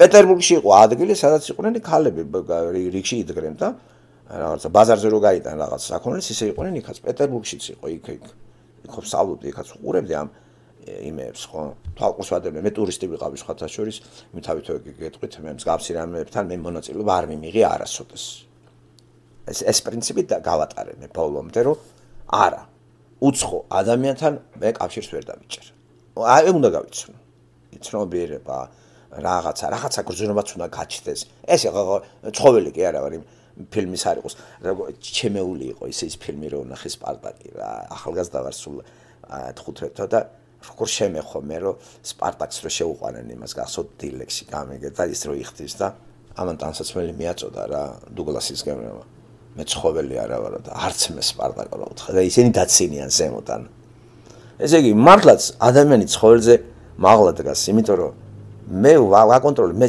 გრძნობა მინდა მე სიყვარული მინდა მე სითბო მინდა ხო და ეს რა არის რა ის ხო არა ვარ კაცო ცხოველები ცხოველებს სითბო და გრძნობები არ აქვს რომ მოდის პერიოდი გამრავლებისათვის კოპულაცია იწყება ხო და ადამიანებიც რო გააცხოველეს აი ხლა რაც ხდება 60-იან წლების რევოლუცია რომ მოხდა ხო გასული საუკუნის სექსუალური რევოლუცია ამ რა შედეგები გამოიყო ნახეთ დღეს აი ძაღლები ვით არიან ძაღლი ამ შეურაცხყოფას ვაყენებთ ასე რომ ქართულ სივრცეში რომ ვიღაცებს როგორია ახლა ყანწიანი მე უშანგებს რომ აი დასავლეთმა გარყნა საქართველოს ძალიან ცდებით საბჭოთა კავშირში იყო ეგა საბჭოთა კავშირის ქალაქებში საქართველოში საბურთალოზე იყო ადგილი ისეთი ადგილები იყო სადაც ყველა მიცოდა ეგა და იქ რიგებში იყვნენ რა ქალები და უბრალოდ ეს არალეგალურად ხდებოდა და ეშინოდა და იჭერდნენ კიდევ სავსე იყო ფიროსმანის ქუჩას რო გავყვებით დაბლა დისპანსერი ქალებით ათაშანგიანი და სიფილისიანი და ტრიპელიანი დაავადები ვენერიული დაავადები სავსე იყო ის სართულები აბა და ნუ დავაბრალებთ რა ევროპას რა რომ რაც ხდება ახლა ქართულ სივრცეში ევროპის ბრალი არის ეს ცოდვილი ადამიანის ბრალია ევროპაც ცოდვილი ადამიანებით არის დასახლებული და აზიაც და აფრიკაც ამიტომ უპრიანია ბიბლიური გაგებას ჩაუჯდეთ და ბიბლიური გაგებით ადამიანი გავიცნოთ ქალი და კაცი რა არის და იმ წესებით ვიცხოვროთ, რომელიც ღმერთმა გააგვიწესა ქალთან ურთიერთობა და კაცთან ურთიერთობა. ქალი გაგვიჩინა, იმიტომ კი არა, რომ ვცემოთ, ვაგინოთ და რაღაცა შეურაცხყოფა მივაყავთ. ქალი ეს ჩვენი მეგობარია, ასევე კაცი, დამხმარე. ხო და ამათი ურთიერთობის შედეგად გამრავლების საწინდარია. ამ წესების დაცვით ქალიც უზრუნველყოფილია და უხიფათოდ ატარებს თავის ცხოვრებას, არაფრის დაავადებებს არ აიკიდებს, იმიტომ რომ პარტნიორია, გრძნობაა, სიყვარულია და სიყვარულის სათავეში ღმერთია. არაფერს არ შეგვამთხვევს. და ძალიან ბევრი გაუბედურდა ამ სულელური ღვთაებრივი მითითებით სექსუალური ცხოვრებისა გამო და ბევრი მამაკაცი გაიპოტენტდა, დასაჭურისდა, დაავადდა პროსტატიტებით, ტრიპელით, სანამ წამლებს გამოიგონებდნენ, მერე ათაშანგით, ბევრი იღუპებოდა. ეხლა კი გათამამებული არიან, თუ აიკიდებ აგერ ინექციას და აგარ ტყამენ და არაფერი უკვალოდ არ მიდის, სპერმა ავადდება და დეგენერატი შვილები გაუჩნდებათ ყველას. ხო, აბა საიდან არის ამდენი დაუნ სინდრომები? იმიტომ რომ არაწესიერ ცხოვრებას ეწევიან გათხოვებამდე ქალები, არაწესიერ ცხოვრებას ეწევიან მამაკაცები, ბოზებში დადიან მთელი ცხოვრება და ისე ირთავენ ცოლებს, რომ სამედიცინო იმას არ გადიან და მერე უშვილობაც მანდედან არის. თუ შვილი გაჩნდება, დეგენერატი არის.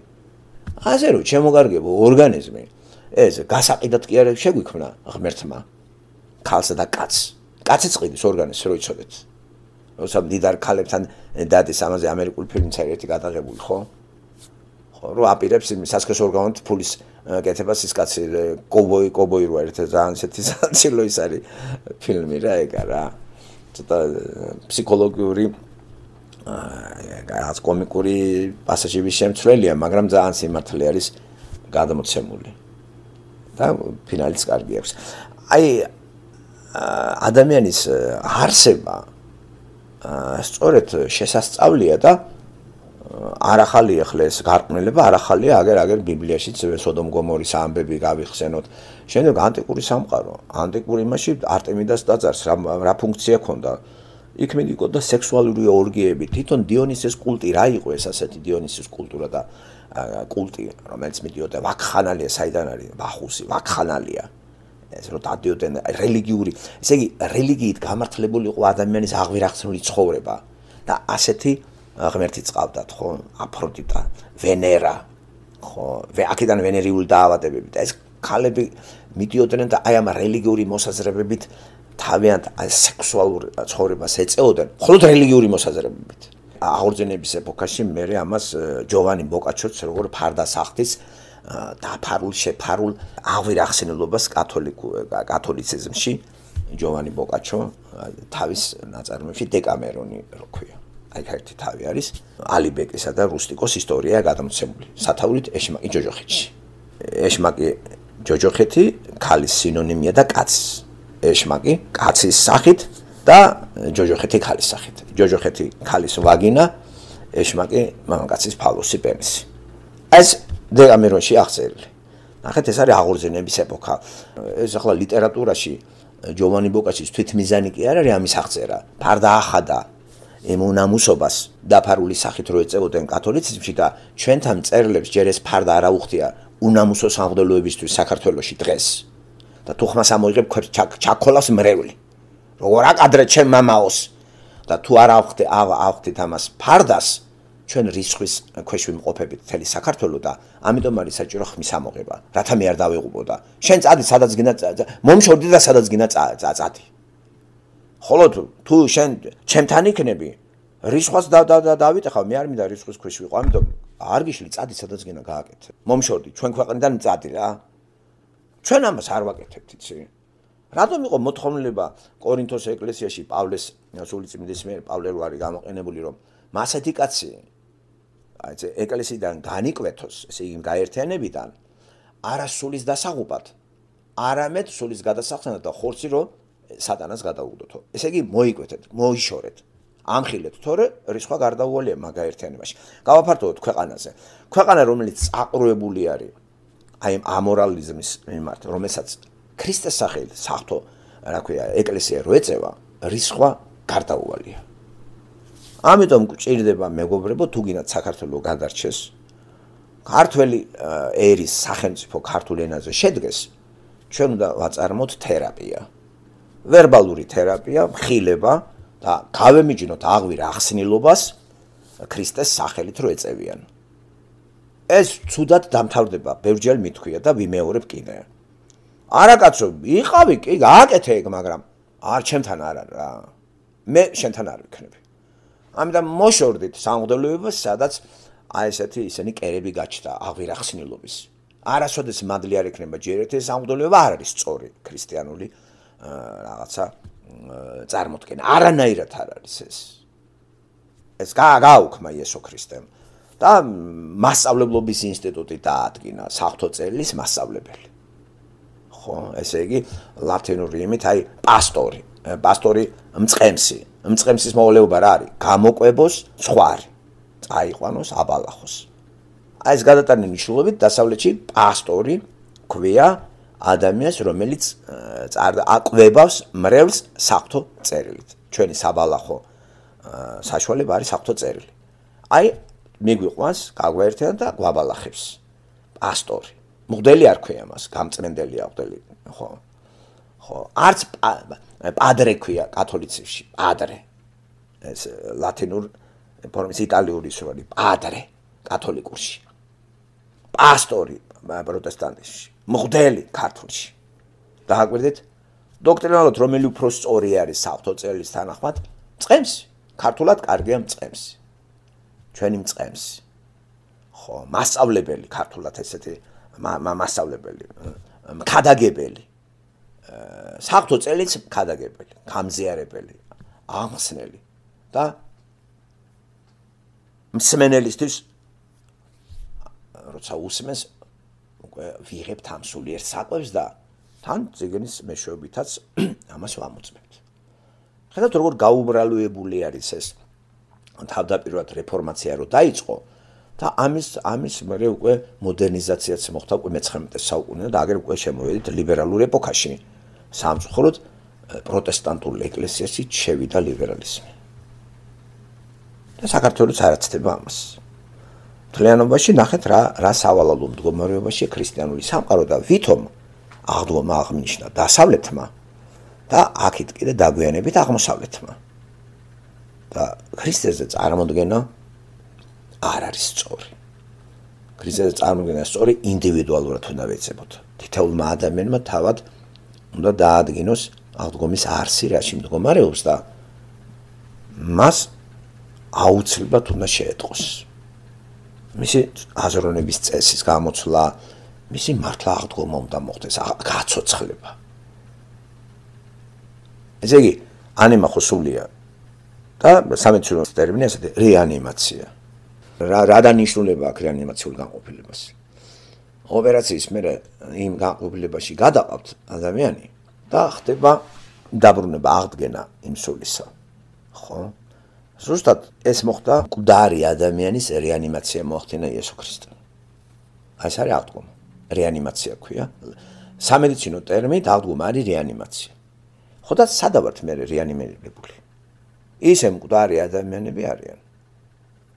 ეს გამოიხატება მარტო იმ ფორმაში, რომელსაც პურიჭამის ფორმა ქვია და სიმღერებში და რელიგიურ რიტუალებში მთავრობაც რო ხარკს უხდის და ეს მე რამდენად ქრისტიანული დოქტრინას ესაბამება რამდენად. და ქრისტემ ეს გითხრა ჩვენ თეატრი გამართეთო, ჩემი სახელით სცენარები დაწერეთო, ტაშფანდური და წარმოდგენები რა არის მოცემე ესა. აი სატანა როგორ განებივრებული თუ როგორ არის გაჯიჯილებული არის რა. და როგორ შეასაღა მოსახლეობას, ქრისტიანულ მოსახლეობას ანტიქრისტიანული შინაარსები დაფარული ქრისტიანული ფორმით. სხვა იქით ძეგლები კათოლიციზმში, აქეთ ხატები, იქით ჯორები სხვანაირი, სხვა ფორმით, აქეთ კიდე სხვა ჯორები, მერე პირჯვრის წვერები მარჯვიდან მარცხნივ, მარცხნიდან მარჯვნივ, ამაშია განსხვავებები. იქაც გაუთავებელი რაღაცა დოქტრინებს ჩამატებები, გასაწმენდელი და მიბმა ჭირისუფლებისა, ასევე საქართველოშიც. აქაც ჭირისუფალი მიბმული არის ამ მღვდელთან და სულ მუშაობს თავის გარდაცვლილ იმაზე, რომ აი უკვე გონია რომ ცხონებულია მისი სული მთელი ცხოვრება ქრისტეს უარყოფდა და რომ მოხდა მღვდელი მოუყვანეს. წაიბუტუნა და უკვე აცხონდა და უკვე გაამგზავრეს. ყველა საცხონებლად უკვე მთელი ქართველები რო ყვდებიან, ხო იცით, ყველა სული ცხონდება. და გჯერათ ეგ თქვენ? ყველა კაცო ცხოვრობდი არაქრისტიანულად. მამა ძაღლობდი და გარდაცვალება მანდა მაინც მღვდელის პრეროგატივა არის ადამიანი გაუშვას იმაში სამოთხეში? და ვინ რომელი მღვდელი? ეგ დააწესა ქრისტემ? ამიტომ აღდგომის მაუწყებელი თავად იესო ქრისტე. ამას ვკითხულობთ ახალ აღთქმაში. წინასახები ძველ აღთქმაში არის. ამის ეს რომ მოხდებოდა. შემდეგ აღდგომის შედეგად გზა გაიხსნა ახალ ადამიანს. ახალი ადამიანის დაბადება არ ხდება ძველი, ცოდვილი, აი ბიოლოგიური რაღაც ურთიერთობით. ხო, ესე აღარ ხდება. იმით შემოდიან ძველი ადამიანები, ცოდვადაცემული ადამიანები მრავლდებიან ცოდვილი ადამიანების მეშვეობით. მაგრამ ახალი ადამიანი ქრისტეში დაბადებული, ქალი იქნებოდეს კაცი, რო შეერთდებიან ეს ორი ახალი ადამიანები, არ იბადება ავტომატურად ახალი ადამიანი, იბადება ცოდვილი ადამიანი და ამისთვის საჭიროა მივაწოდოთ მას ახალი სიტყვა სულიერი დაბადების შესახებ.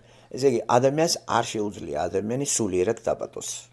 ამის ავტორი ღმერთია. ამიტომ ჩვენ როცა თხოვდებით და ვქორწინდებით, საშუალება ვართ ჩვენ დაიბადოს ჩემი მეშვეობით ცოდვადაცემული ადამიანი. მართალია ჩვენ მეტაფორულად ანგელოს ვარქვევთ იმ ბავშვებს, რომელიც ჩვენ ვეჩვევით და გვიყვარს, მაგრამ ბიბლიური დოქტრინის თანახმად ცოდველი ბუნება შემოვიდა და შანსი აქვს მას რეანიმაცია მოხდეს. იგი მკვდარი დაიბადა. მაგრამ ამას მე ვერ გავაცოცხლებ. ინფორმაციას ვაწვდი, როცა იგი სრულყოფილი არის, სრულწლოვანი და მისი ნება არის სულიერი დაბადებას ეზიაროს თუ არა. უკვე მე მას ვერაფერს ვერ დავაკლებ. ფიზიკურად ვიმონაწილევე მე მამაკაცმა, დედაკაცმა და შემოვიდა. მაგრამ სულიერი დაბადებას ავტორი ადამიანები არ არიან. სულიერი დაბადება არის ღმერთზე დამოკიდებული. ამიტომ აღდგომა გზას უხსნის ახალ ადამიანს. ახალი ადამიანი იბადება სულიერად და სულიწმინდა ივანებს ადამიანის სხეულში, რომელსაც ამ სხეულს თავის ტაძრად აქცევს და ამიტომ ეს ტაძარი არ უნდა აითქვიფოს აი მეძავეებთან და მთელი წარმართებთან, ვისთანაც აერთებ იმნაირი ხდები. ახლა როგორი დოქტრინა არის ახალი აღთქმის დოქტრინა და როგორ ზერელეთ არის წარმოდგენილი ქართულ სივრცეში. ქრისტიანობა ჭეშმარიტად იძახი. წარმოდგენა არა გაქვს რას ნიშნავს. ამას იძახის ადამიანი, რომელიც მკვდარი არის და არ მომხდარა მისი რეანიმაცია. როგორ გავიგოთ რეანიმირებული ადამიანი თუ არა? ძალიან ადვილი გასაგებია ისევ საფრთხო წელზე დავყნობით, ტესტი დაგვიტოვა ღმერთმა. სულიერი დაბადებული ადამიანის აზროვნების ლოგიკა ვთქვა, აზროვნება იცვლება. და აზროვნების ნაყოფი არის, რასაც გადმოსცემს შენ. და ეს ტესტები აი შესამოწმებელი ჩამოწერილი არის ახალ აღთქმაში. სულიერი ნაყოფები და ხორციელი ნაყოფი. ესე მკვდარი ადამიანის ნაყოფი როგორია ჩამოწერილია და ცოცხალი ადამიანის სულიერი დაბადებული ადამიანის ნაყოფებიც სულიერი ნაყოფები ჩამოთვლილია. დაახლოებით 10-11-მდე. ხო? გალატელებში ჩამოთვლილი იყო ასევე ვინ ვერ შევაცა და სასუფეველში გუშინდელი თავი რო წავიკითხეთ მე-6 თავში, ხო? ასე რომ ტესტი გვაქვს. და არავინ თქვას რომ ესე არის. ამიტომ თქვენი ახალი ადამიანის რაობა უნდა დაიტესტოს ახალი აღთქმის სიტყვით, რომელიც ჩაწერილია აი ამ ახალი აღთქმის წერილებში. პავლეს სახელს რო უკავშირდება. ისე სხვანაირად თქვენ ვერ შეამოწმებთ. აზროვნება მართლა უნდა შეიცვალოს. ადამიანი თვითონ ვერ ცვლის. სიტყვების კი არ ვხმარობთ ჩვენ რაღაც სხვების მოსატყუებლად. ხო, ეს ადამიანს შეუძლია. მაგრამ სიტყვებით აცთუნოს მამაკაცმა ქალი. დაპირდეს რაღაცეები, სულ რაღაცა ლამაზ-ლამაზ სიტყვები გაემეტოს და ამ ლამაზ სიტყვებს უკან აგრესორი იმალებოდეს, სადისტი იმალებოდეს. ეს ვერ შეამჩნიოს ქალმა, იმიტომ რომ პირველ ეტაპზე მოიხიბლა მისი თავაზიანი ლექსიკონითა და ამაში გაეხვია და წაყვაცოლა და თურმე სადიც წაყვა. ეს კი მაზოხისტი არ იყო. და მერე პრობლემის წინაშე დადგა დათვრება ცემს, ურტყავს და სადაც თუ დაივიწყა ეს ლამაზ სიტყვები. ამიტომ იცვლება არა სიტყვები, იცვლება არსი. ამ გამოცვლილ არსის შესატყვისი ლექსიკონიც მუშავდება. უკვე ინდივიდუალური. ხდება ძველი სიტყვათა მარაგის სულიერ არში გატარება და განსულიერება. ასე შეამოწმებს ადამიანი თავის მდგომარეობას. იგი ძველი მკვდარი ადამიანია თუ ახალი. ჩვენ კიდევ ხელმძღვანელობთ რელიგიური რიტუალებით. საქართველოში საზომად მორწმუნეობისა ის არის, რომ ძველი ყავს დღე სასწაულებს აღნიშნავ, წმინდანებს ულოცავთ ერთმანეთს, მიცემულ ინსტრუქციებს აასრულებ და ჩათვალე თავი, რომ შენ ქრისტიანი ხარ. არ არის ეს ასე. ქრისტიანობის არსში დაბადება არის სულიერი. და ჩვენ ერთმანეთს სულიერად ვერ დავბადავთ. მე ქრისტიანი, შევხვდი ქრისტიან ხალხს, ხო? ჩვენი ურთიერთობის შედეგად შვილი არ იბადება ქრისტიანი. ეგ რო იყოს რა კარგი იქნება, იცით? ერთით მიიღებს ქრისტიანობას, ხაზე დამთავრდა, წავა, ის ავტომატ არ გადადის. მემკვიდრეობით ეს არ გადადის, ცოდვა გადადის. ადამიანში ყველა მცოდეთ. ესე იგი, პირველი მკვდარი ადამიანის სათავეში დგას ადამი. ადამიანში შემოვედით, ესე იგი ცოდვილი. ქრისტეში მცოცხლდებით. მაგრამ ამას უკვე ბიოლოგიურის არ გააჩნია, ფიზიოლოგიური ის არ გააჩნია, შინაარსი. სულიერი გააჩნია. ამიტომ დაბადება ქრისტიანი როცა ხარ, სულიერი დაბადებული უნდა იყო. უნდა მოხდეს რეანიმაცია სამედიცინო ტერმინით. და ეს უნდა გეტყობოდეს. ძალიან ადვილია ამის შეტყობა. ლაპარაკში, მოქმედებაში, ყველა ნიუანსში უნდა ჩანდეს, რომ ეს სხვანაირი ადამიანია. ასეთი ადამიანი, რა თქმა უნდა, იმ გარემოში, სადაც ესეთები არ არიან ბევრი, იდიოტად არის შერაცხული. იდიოტი ბერძნული სიტყვა და სიტყვასიტყვეთი ნიშნავს საზოგადოებრივი ნორმებიდან იმ ქვეყნიდან ამოვარდნილი, რომელიც არ იზიარებს და ვერ ეწერება იმ საზოგადოებრივ, პოლიტიკურ, ეკონომიკურ, სოციალურ ცხოვრებაში. ბერძნულში იდიოტი ამას ნიშნავს. მე გადმოვიდათ სამედიცინო. ესე იგი ადამიანი, რომელიც გაბატონებული ნორმებიდან ამოვარდნილი არის. როგორც პოზიტიური, ისე ნეგატიური გაგება აქვს ეტიმოლოგიურად ამ სიტყვას. მე ამ სიტყვამ სხვა მნიშვნელობა შეიძინა, ხო, ეპოქის მიხედვით კონოტაცია უკვე იცოლება და ამას ახლა სალანძღავს სიტყვა ხმარობენ. აი შე იდიოტო. რო თუ გიდა გალანძღო კაცი, თუნდაც პროფესორი. ეს გაბრაზების გამოსახატავის ის არის. ამ დროს ეს სიტყვა ესე არ იხმარებოდა. ამას კარგი დატვირთვა ჰქონდა, გააჩნია რომელ კონტექსტში მოიაზრება სიტყვა იდიოტი. თუ კონტექსტი მამაძაღლური არის, საზოგადოებრივი კონტექსტი გულისხმება, ავაზაკთა თქვათ ნარკომანების წრეში ეს იდიოტია, არ ეწევა, არ იღებს, იდიოტია. ლოთებშია ჩავარდნილი ესეთი ადამიანი, იდიოტია. არ სვამს, არაფერზე წესიერად არის. აი იმ წესებს არ იღებს. ასე რომ, ძირითადად ეს სიტყვა აღიქმებოდა როგორც დადებითი რაღაცა შინაარსის მატარებელი. მე მოხდა ამის სამედიცინოშიც რო შევიდა, სამედიცინო იდიოტიზმი უკვე და სამედიცინო დაავადებაც არის იდიოტიზმი. ესე იქნება სუსტობა, დაქვეითება ნორმებისა. მაგრამ ეს თავდაპირველი ძველი ბერძნული ენა არის ერთ-ერთი უმდიდრესი ენა არის და ენა რომელიც მაქსიმალურად ზუსტად ასახავს მოვლენებს, საგნებს. და საგნებთან კონფლიქტი ამ ენას არ აქვს. მე იქიდან წამოსული ენები ჩვენ ყოფაში ტრანსფორმირდნენ და სხვა კონოტაცია შეიძინეს. ასე რომ სულიერი დაბადება ეს რეალობაა. ეს მიიღება რწმენით. რწმენა ინსტრუმენტია, იარაღია. თუ რწმენა არ მექნამე, არ მუშაობს სასწაული. რწმენა ღმერთის სიტყვის დაჯერებისა. ამას იცახის იესო ნიკოდიმოსთან მესამე თავი იოანეს ახარება. აი ამას ეუბნება. განსწავლულ ფარისეველს. ხო ეს ფარისევლობა ხო მასწავლებლობას ნიშნავდა თავი მასწავლებელი, რელიგიური მასწავლებლები იყო ფარისეველი. მე მიიღო ამან სხვა სიტყვა კონოტაცია. თავდაპირველი ეტიმოლოგიური მნიშვნელობით მასწავლებლებს ნიშნავს ეს ფარისეველი რელიგიის. და ასრულებდნენ და ზნეობას იცავდნენ და თელა წესებში იყვნენ. მაგრამ იესო ეუბნება რომ შენ უნდა დაიბადო. აი როგორ რანაირად აი უკვირს ამას. ეს ასწაულია. და ღმერთმა გააჩინა სიტყვით არაფლისგან მთელი სამყარო და არ ვენდო ახლა ამ საკითხში ღმერთს. ამიტომ იყო ქრისტიანი, ეს იმას ნიშნავს, რომ შენ უკვე რეანიმირებული ხარ. აღდგენილი ხარ. კავშირი აღდგა ჩემსა დაბადებულ ქრისტიანსა და მამა ღმერთს შორის და სული წმინდა ჩვენში უკვე დავალებული არის და ეს არის, რომ იესო ქრისტეს გვამეცნებს და განდიდებას ვეწევით.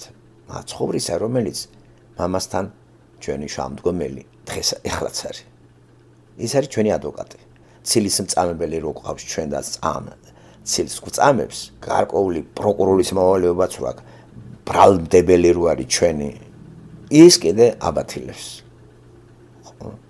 და ამ იმედით ჩვენ აქ ვართ დროებით და ველოდებით იმ ძვირფას დროს, როცა აღმოჩნდებით ღმერთთან. მანამდე კი ვაგრძელებთ საღვთო აი ამ სიტყვას, გავრცელებას, როგორც ლოკალურად, ისე გლობალურად თუ ამის შესაძლებლობები მოგვცა ღმერთმა. ინტელექტუალური გულისხმება, ეკონომიკური გულისხმება და ყველანაირი პოლიტიკური. ესე იგი ტრიბუნა, ტელევიზია. ხო, ვერ წარმომიდგენია ტელევიზია დამითმონ და მე ისე დავამთავრო საუბარი, რომ ღმერთზე არაფერი არ თქვა. ხო, არა ისეთი სექტანტური გაგებით. აი, მსოფლმხედველობის რაღაცა მაინც გადავკრა. ვერ წარმომიდგენია. ხო, გამოვიყენებ ტელევიზიის ტრიბუნას. ხო, ან რაღაცა საჯარო ლექციების საშუალება თუ მექნა, მაინც სადღაც მომენტს დაველოდებ და ისე არ დავტოვებ აუდიტორიას, ეს არ გამოვიყენო. როგორც ყოველი ჩვენი საუბარი, ფაქტიურად გაჟღენთილი არის ქრისტიანული მსოფლმხედველობით.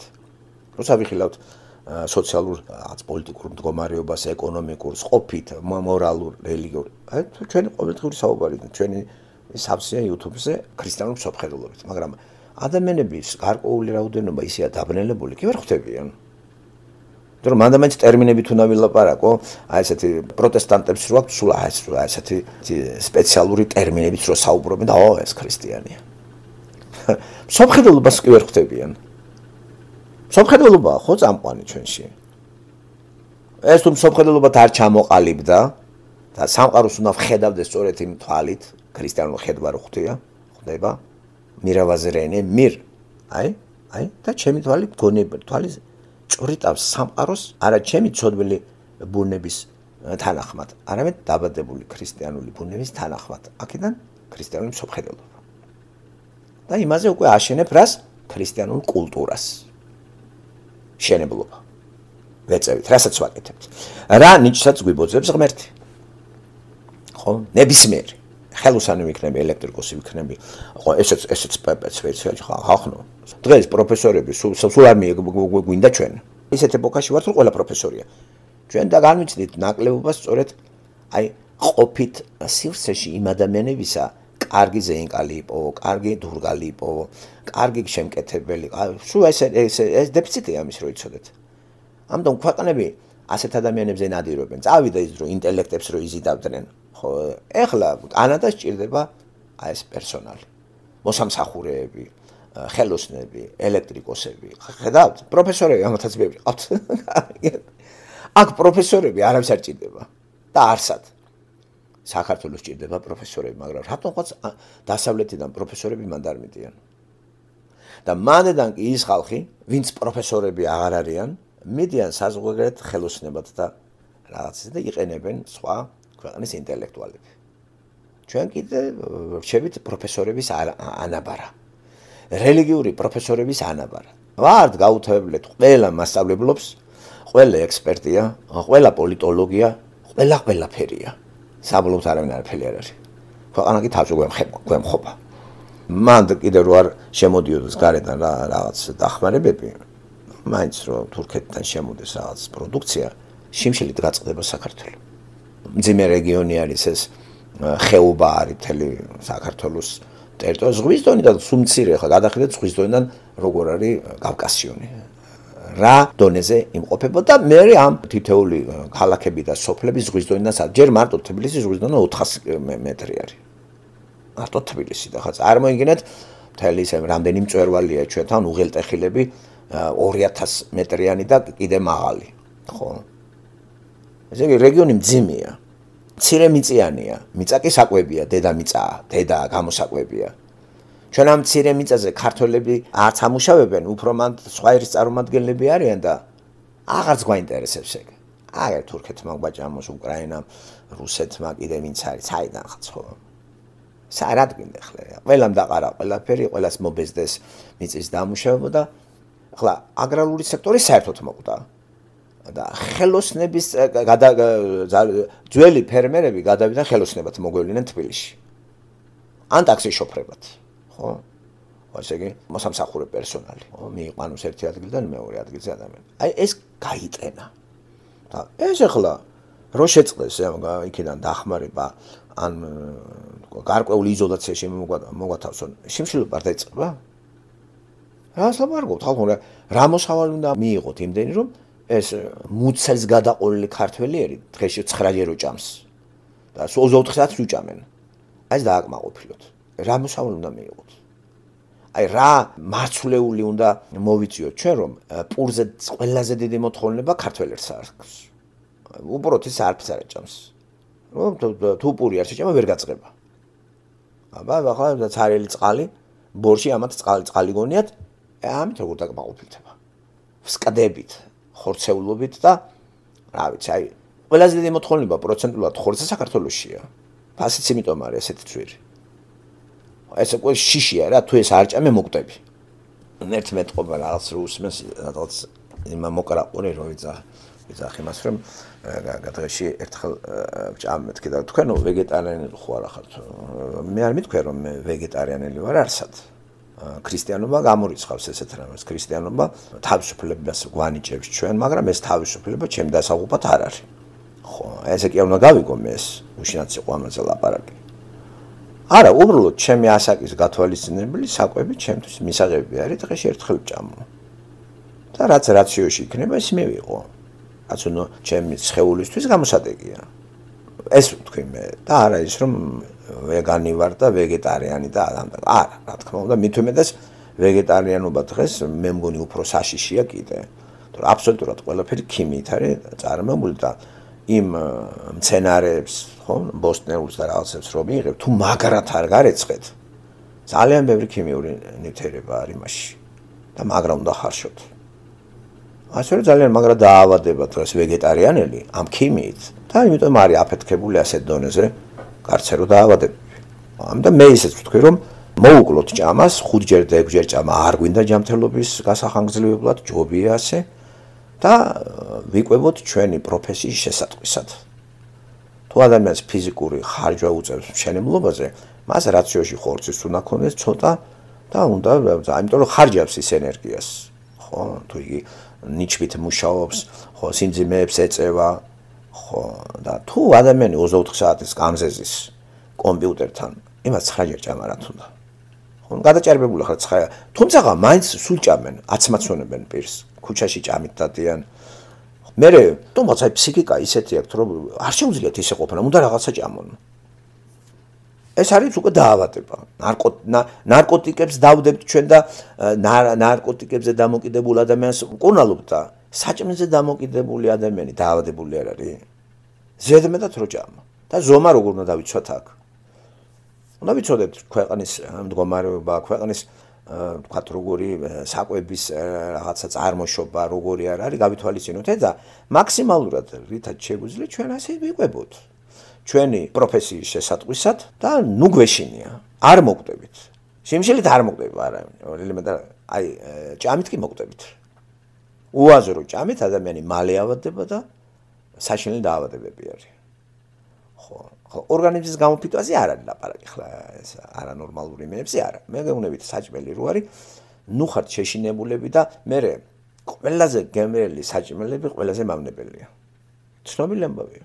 ჭარბად ეს საკონდიტრო ნაწარმის მიღება, შაქრიანობა, სულ მაღალ დონეზე. მარილები მაღალ დონეზე. წიწაკიანობა მაღალ დონეზე. იმიტომ რა რადგანაც მენიუში ხონდეთ ყველაფერი და დღეში 5-ჯერ. დილას ჭამთ, შუადღეზე ჭამთ, მე სულ გეშინათ, მე ღამე კიდე რესტორანში ათენებთ, მე იქიდან კიდე დაგპატიშა ვიღაცამ და საერთოდ მე სადღაც ჩამოგეძინება. და ნარწყებში იხშობა ბევრი. მე ესა ვთქვი და არა ის მე კვების კულტურაზე გავამახვილე ყურადღება და არა იმაზე ვეგეტარიანელი და არა სისულელია დღეს ვეგეტარიანობა, თუმცა ვისაც უნდა არ არის პრობლემა. შენი თუ ეს გაწყობს იყავი, მაგრამ კითხვა თუ ჩემს იმართ იყო და მე რა თქმა უნდა არანაირი ვეგეტარიანი, მე თავისუფალი ადამიანი ვარ, თავისუფლებას ბოროტებად არ ვიყენებ მე და მაინც ინსტრუქციით მიყვები ამას. ღმერთის იმედი მაქვს, ღმერთის სული წმინდისა და ამა თუ იმ სიტუაციაში მიგდევ ამ კარნახს. და რაც სასარგებლოა, იმას ვიღებ. ცოტას ცოტას და საკმარისი ის და სტაბილური ზონა შენარჩუნებული. 50 წელია სტაბილური ზონა მაქვს ცნობისათვის. აი 50 წელია სტაბილური ზონა მაქვს. ხო არის ზონები რომ თამაშობს იქით ხან ესე მე წვალობენ მე ხალხი დაიდება დიეტაზე დაიკლებს ოცას მე ისე გავარდება ჭამს და ისე ისე და საწყლების სუესი არის. ნუ რა თქმა უნდა ეს გენეტიკა აფთელეთული რაღაცეებია და არ შეიძლება კრიტერიუმად პიროვნება გამოვდგეთ. მე მაგალითად კრიტერიუმად ვერ გამოვდგები ვერ ეს ინდივიდუალური არის. მაგრამ ერთი კი შემიძლია ვთქვა რომ თქვენ ინდივიდუალობას თქვენვე აწესრიგებდეთ და თქვენვე შეიმუშავეთ თქვენი ჯანმრთელობისთვის კვების რეჟიმი რა არის სწორი. აქ ვერ გამოგადგებათ ვერავინ. ხო, თქვენი თავის მკურნალი თქვენ ახართ და თქვენი თერაპევტი ადამიანი თავისთავისად თვითონ უნდა იყოს. შეისწავლეთ თქვენი გულის მდგომარეობა, ნაღველი რაღაცა. აგერ განათლებული ეპოქაში ვართ და გადმოიღეთ ანატომია, ფუნქცია გაარკვიეთ, ღვიძლის დანიშნულება რა არის, ნაღვლის ბუშტის რა არის, თირკმელი რას აკეთებს. მერე მიხვდებით. რომ იმდენი რაღაცეები არ უნდა საწამლავი არ მივიღოთ, რომ დავტვირთოთ ნაღვლის ბუშტი, დავტვირთოთ ღვიძლი, დავტვირთოთ თირკმელი. ეს ჩვენ აწყობილი ვართ. ახლა ორგანოება, ყველა ორგანოს თავის სამუშაო რაღაცა ფუნქცია გააჩნია. გენიტალიებს თავის სამუშაო ფუნქცია გააჩნია და არ უნდა გადავახუროთ ეგეც. ხო. გენიტალიებიც საჭირო არის, ჩემო კარგებო. ხო, მარტო იმისთვის კი არ არის ფიზიოლოგიური გამონაყოფები გამოვიდეს გენიტალიებიდან, საცეცხლო ორგანოდან, შარდი იქნება თუ რაღაცა. მას სხვა ფუნქციაც აკისრია და ბოროტე არ უნდა გამოვიყენოთ ეგეც. ასე რომ უცნაური ადამიანი, საოცარია. ვინ შექმნა ეს? ხო და ის არის ჩვენი განსადიდებელი და მართლაც გულში მადლობა ღმერთო რომ ხარ, თორე რა გვეშველებოდა. ხო, იდე კაი. ჩვენ ვერ მოგაგნებდით და იდე მადლობა რომ მოგვაგენი. იკადრეთ და ჩვენთან მოხვედი. არც ვიყავით ჩვენ ამის ღირსი. მოვიდა, განკაცდა და შემოვიდა. თან წიგნი დაგვიწერა. ჯერ მარტო პირველი თავის დაბადების წიგნი პირველი თავის. ეს არის კარი ხო ბიბლისა. ღმერთი მოხსენებულია 33 ჯერ. აქ არის 31 მუხლი. 31 მუხლში 33 ჯერ არის მოხსენებული ღმერთი. არ გამოდგება ეს მაგალითად? გააჩნია. ვისთვის ხო? და სულ რამდენჯერ ღმერთის სახელი სხვადასხვა შინაარსის მატარებელი ღმერთი და ჯერ რამდენ სახელს ატარებს. იცით? რამდენ 1000 მოიცავს? ხوارდავს ვინმეს კითხვა. რამდენჯერ არის ღმერთის სახელი მოხსენებული ბიბლიაში? უნდა ვინმე შემეხიდოს. ხედავთ რა ამოუწურავი მასა ისე მართლაც ერთადერთი წიგნია რომლის ამოწურვა ადამიანს თელ ცხოვრების მანძილზე არ შეუძლია. ჩარჩოებში არ არის და იმიტომ საღვთო წელი ბიბლია არის თელ ცხოვრების მანძილზე რატომ არის სახელმძღვანელო? იმიტომ რომ ამას ვერ ამოწურავთ თქვენ. ღმერთის ამოწურვა არ შეიძლება. მან თავარი როგორც გითხარით ინსტრუქციები კი არ არის, თავარი ღმერთის თვისება არის. ამას როგვერზე გაწევთ და ინსტრუქციებს გადმოიტანთ და არასწორად მოირიგებთ. ეს არნიშნავს მას რომ მორწმუნეები ხართ. თავარი ის არის რომ გავიგოთ ღმერთი რაც გვეუბნება, ცოდვილი ადამიანი ვართ გვეუბნება, ცოდვის გამო დაშორებული ვართ, მკვდარი ვართ. ახლა კი ეს საშინელება რა ვქნა? როგორ აღვდგე მე? ხო, ინიციატივას ღმერთი იჩენს, მიმაგცე ყურს და აგერ ჩვენ რო დავიბადეთ, უკვე ღმერთმა ეს შეასრულა 2000 წელით, სანამ დავიბადებოდი ჩემზე ადრე წინ. აი ამას ვიღებ. მე დამრჩენია მიღება იმისა, რაც მან გააკეთა და შეასრულა. და აღდგომა ეს არის ცენტრი, ეს არის ბირთვი. ისე განყოფელი ნაწილი არის ორი რამ ბიბლიაში, შობა აღდგომა. შობა აღდგომა. ეს ორივე ღმერთს კი არ ეხება. ეს არის გარკვეულად რაღაც გარკვეული მაგალითი მე დამაფიქროს ამან. ესე იგი მე ვიბადები, დავიბადე, ისე არ შეიძლება არარავობაში ვიქნებოდი და რა ვიცი ეს რა ვიცი როგორ მოვიაზრო არ ვიცი. არარავობას არ ყოფნას ყოფნა ჯობია და მოვედი მადლობა ღმერთს. მაგრამ მოვედი მიმოვიხედე და გარემო არ არის ისეთი სრულყოფილი და გვაჯერებენ პოეტები ისინი რომ ეს კაი გარემოა, მაგრამ ვატყობთ რომ ამ გარემოს რაღაცა სევდაც დაძდებს, განშორების, ყდომის, მერე განახლების რაღაც სიმბოლოებია და ადამიანები და ადამიანთა მაგვარი სასიცოცხლო არსებანი შეგვაჩვენ თავს და გვტოვებენ. მერე ჩვენც ვტოვებთ. ამან დაგვაფიქრა, შეგვაწუხა. ნუ თუ ეს არის ცხოვრება. ღირდად ცხოვრება. იმისთვის მოვედი, შემაყვარე, შევიყვარე და ვშორდები? სადღაც უნდა იყოს ნავსაყუდელი. ხო და საღვთო წერილიც გვეუბნება ამას. და როგორ მითხრა ის რომ აი შენი დაუმორჩილებლობის გამო აღმოჩნდი მაგ მდგომარეობაში, ამას შენ ვერ გამოისყიდი. და აგერ იბადება ღმერთი, შემოდის უпроსორად, შობის მაგარი ესეთი საიდუმლოება მაგაში მდგომარეობს და იმ გზას გაივლის ჩვენ რო გავიარეთ. იმ განსხვავებით რომ ადამიანში დაბადებული არ არის. ადამიანში დაბადებული ყველა ცოდვილია. გამოყენებული რა თქმა უნდა ქალის საშუარი, მაგრამ იმ საშოში იმას ცოდვა არ გაკარებია. მარიამი უცოდველი არ იყო, ცოდველი ადამიანი. ეგეთ დაიბადა ისე როგორც ჩვენ. მარიამი ცოდველი ქალი არის, მაგრამ მორწმუნე. აი ეს იყო გამოყენებული. საშო.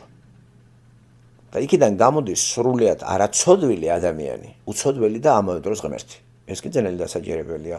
იზრდება ეს, მერე იწყებს მოღვაწეობას 30 წლის ასაკში და 3 წელიწად ნახევრის მერე ასრულებს ჯვარზე ამ მისიას და მესამე დღეს აღდგება. აქედან საფუძველი ეყრება სულიერ დაბადებას. ქრისტეში ყველა ახალი ქმნილებაა. ადამიანში კვდებით, ქრისტეში ვცოცხლდებით. აი აღდგომა ჩვენ შეგვეხო.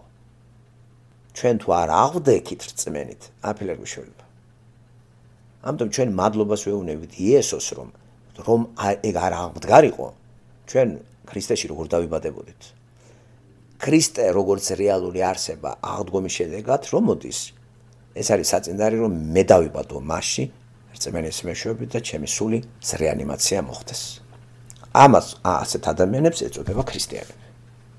ეს არის ახალ ადამიანთა ერთობლიობა, ეკლესია და არა ტაძარში ყანყალი.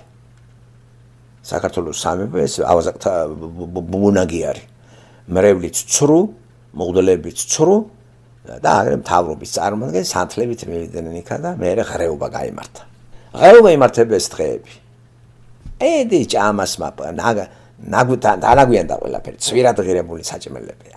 ეს საკონდიტრო ნაწარი ეგრეთ წოდებული კექსები, პასკები და არქვეს. ცვირად ღირებული და კაიფული გააკეთა გამყიდველებმა და რელიგიური იმით უნდა იყიდო, ხო? ამას რო შეჭამ თქო სასწაული მოხდება. არაფერი კუჩი გახვალ მარტო. შეიძლება გვერდს გახვიდე კუჩი ისე ზაპორი მოხდეს, ხო? რაღაც გაგიქვავდეს რაღაცები. ასე რომ ქრისტიანობას ნუ დავაკავშირებთ რა ჭამას მასთან. ეს საშუალებაა. აღდგომა კი სხვა რამეა, ეგ სულიერი საკვებია. ეგ სიცოცხლეა, ეს გაცოცხლება. თუ ეს არ ვიბრძენით, ჩვენ ისე ადამიანში ველოდებით ქრისტეს მიღებას. ხო და ძალიან ბევრი ელოდება ისევ ქრისტეს. საინტერესოა საქართველოში რამდენმა მიიღო ქრისტე იმ გაგებით ახალ აღთქმაში რო არის. ეს ჩვენ არ ვიცით. ამის სტატისტიკა არ არსებობს. მაგრამ ის კი შეგვიძლია თითოეულ ჩვენთაგანმა თავად დასკვნა გააკეთოს ამ საღვთო წერილზე დაყრდნობით, რამდენად არის იგი ახალი ადამიანი, ახალი ქმნილება ქრისტეში. თუ ქრისტეში არ მოხდა ჩვენი დაბადება, ჩვენ ისევ ძველი ადამიანი ვართ და ძველი ადამიანი მეორე სიკვდილის განიცდის. სამუდამოდ ღმერთს დაშორება რო ქვია. ხო იცით ბიბლიაში არის პირველი სიკვდილი სულიერ ღმერთს რო დაშორდა ადამი და მეორე განიცდის ფიზიკური ჩამოშორება ამ ფიზიკურ და მიწაში წავიდა და მეორე აი ესეთი სიკვდილი ელოდება გარდაცვალების მერე ადამიანს სამუდამოდ ღმერთს დაშორება თუ აქ გამომსყიდველი არ მიიღო. ადამის რწმენით ელოდებოდა და გადარჩენილია, აბელიც ასევე და ეს ძველი აღთქმის ხალხი ვიცით ჩვენ. ახლა ჩვენ კი არ ველოდებით მესიას, მეორეთ მოსვლას ველოდებით, გადარჩენილები. მეორეთ მოსვლას ქრისტეს მეორეთ მოსვლას ელოდება გამოხსნილი სულიერად დაბადებული ქრისტიანები. ელოდებიან წამზე, წუთი-წუთზე, სულ მზადყოფნა ჩა, სულ ფხიზლობენ.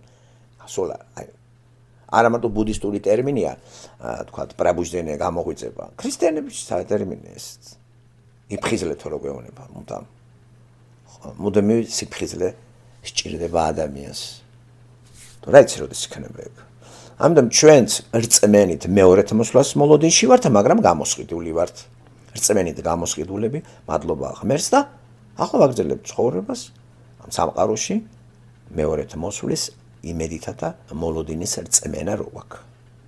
თუ გარდავიცვლებით და ის ვერ მოიცარით მის მოსვლას, აღდგებით და მასთან ერთად მონაწილე ვიქნებით იმ 1000 წლიანი მმართველობისა იესო ქრისტეს მმართველობა რო ქვია და მისი ცენტრი იქნება არა ვაშინგტონი და მოსკოვი, არამედ იერუსალიმი. ტაძარი აუცილებლად აშენდება, უკვე არის მასი მოსამზადებელი ისინი უკვე. ომარის მეჩეთი როგორ დაინგრევა, რა მოვლენა იქნება, მე არ ვიცი. აგ რამდენი წელი ეს დგას ომარის მეჩეთი. იმ ადგილზე, სადაც სოლომონის ტაძარი, მერე ეზრას სახეს უკავშირდება, მერე სამარცხვინოთ უკავშირდება ეს არის მოდგმის წარმოადგენელს დიდი ჰეროდე ავაზაკი რო ქვია, იმის სახელს უკავშირდება და ეგ ტაძარი დაინგრა 70 წელს ახალი და იმის მერე არც აშენებულა, აი მაგ ადგილზე 500-600 წლის მერე წამოემართა მუსულმანური სალოცავი დიდი რაღაცა ტაძარი მეჩეთი. უზარმაზარი. აი დაინგრევა, მე არ ვიცი როგორ, ვინ დაანგრევს. რა მოვლენები დაატრიალდება ჩვენ არ ვიცით. მაგრამ მოსამზადებელი ისინი უკვე დგას დღის წესრიგში ეგ. და აუცილებლად ეგ მოხდება, იმიტომ რომ ღმერთი თავის სიტყვას არასოდეს არ გადაუხობს. ეგ ხო არ ამდენ ხანი ეგ მეუჭა ომარის მეჩეთი. მან იერუსალემის აღდგება უფლებებში და ეგ იქნება რეზიდენცია იესო ქრისტეს მეორეთ მოსვლიდან რომ დაждდება. ეხლა რო არის შიოლაშვილი მათ გადაპლაკული სარეცხის უვარგისი სარეცხისავით რო დააპოწიალებენ და ასეთი ტერიტორიაზე რო ამხელა აპარტამენტი აქვს. თვით ქრისტეს არ ღირსებია 3 წელიწად ნახევარი ქუჩა დადიოდა. მას არ ქონდა ადგილი. მას არ ქონდა საქადაგებელი ადგილი. ღიაცის მისი აუდიტორია ღიაცის ქვესეთში იყო. შედიოდა ხან ერთის სახლში, ხან მეორეს სახლში, ხან ზაქეს ესტუმრა, ხან მათეს ესტუმრა, მაი ბაჟებს ცოდვილებში და ხან მინდორში იყვნენ, ხან უდაბნოში გავიდა, ხან მაღალმთაზე ავიდა იქიდან ქადაგებს ხო ტრიბუნად იყენებს მაგას და სინაგოგში და შედიოდა, ხო, სულ ახალგაზრდა შევიდა 12 წლის ყმაწვილი, ხო, მოგვითხრობს ამას ლუკა მახარებელი. და ისაიას შესაბამისი თავი გადმოიღო და წაიკითხა ერთი მუხლის ერთი ნაწილი, რომელიც შესრულდა, დახურა და გააოცა ყველა. გავიდა მშობლები კი ეძებენ საწავიდა და როგორ არის ეს სადმო ყოფილიყავი რა უცნაური ბავშვი იქნებოდა ესა და ბავშვების შესახებ ინფორმაცია ახალი აღთქმაში არ არის აპოკრიფებში კი არის დატანებული მაგრამ აპოკრიფები არ არის ეს სული წმინდით დაწერილი წიგნი უცნაური ბავშვი უნდა ყოფილიყო იესო ხო ეს მარიამს ვის თუ არა დედას ეცოდინებოდა ესა ხო გარკვეული გაგებით ხმებიც დაურხიეს ამას რომ ჭკუაზე შეიშალაო და ოჯახის წევრებიც მიდიან მის სახლში მარკოსთან აღწერილი ეგ ხო გაუცელეს ფარისევლებმა რა არ მოსდეს რა რაჭორები არ გაუცელეს რა არ დააბრალეს და შეთითხნელი ბრალდებით ჯვარზე გააკრეს და არც იცოდნენ რომ ეს კაცობრიობის ცოდვის გამოსყიდვის აქტში მონაწილეობა თვითონ ამებმა მიიღეს ამ საცოდავებმა და ვინც ეს ბოლოს გააცნობიერა ის გადარჩა ვინც არა და ის რა თქმა უნდა ღმერთს შეხვდება განსაკითხავად და ადიადი იმაზე რომ იქნება უკვე ცოდვილი ადამიანები რო წარდგებენ განსაკითხავად და დამთავრდება. ყველა კი შეხვდება მას. ამიტომ თითოეული ადამიანი თulis რა თავს ქრისტიანად, იგი დაბადების მას სწავლობს და აკვირდება თავის თავს. სულიერად დაბადებული არის თუ არა. ფიზიკური დაბადება არც არის ამის შესამოწმებელი ხართ. ხო, სახეზეა ჩვენი სხეული, ცოდვილი სხეული. და ეს სულიერ ადამიანს ცოტა დისკომფორტს ანიჭებს თოკავს ამ სხეულს და ელოდება კარგ სხეულს, კანდიდებულს და ლამას. არ იქნება საჭირო პლასტიკური ოპერაციები და საერთოდ ყველა ის ადამიანი, ვინც პლასტიკურ ოპერაციას იკეთებს, ყველა ის ადამიანი, ვინც ტრანსგენდერობით გვევლინებიან, ვერ დაიმკვიდრებენ სათასასწრაფოს. თუ ესენი ბოლომდე დარჩებიან მაგ მდგომარეობაში, თუ არა, იმიტომ რომ ეს შეურაცხყოფაა. შენ ამ სხეულს უარყოფ, რომელიც ღმერთმა შექმნა, ცოდვად დაეცა და გამოსყიდვასაც არ იღებ. სულის რეანიმაციას ადგილი არ აქვს და სხეულის გადაკეთებაზე ხარ სულ მკვდარი ადამიანი. ესე იგი, ცოდვილი ადამიანი ვერ გადაიჩენს თავს ვერც აი ტრანსგენდერობით და ვერც ამ რაღაც სხეულის გადმოკეთებით. მაინც გაიხსნებით და მაინც მატლების შეჯამს თქვენ ამ შეთითხნილ სხეულებს. რაღაცა თოჯინებით რო წარდგებიან ისინი რაღაცა გამოწყობილებით და დადგებიან ესეთი მაკიაჟები და იცი რა არის ნახე ლამაზია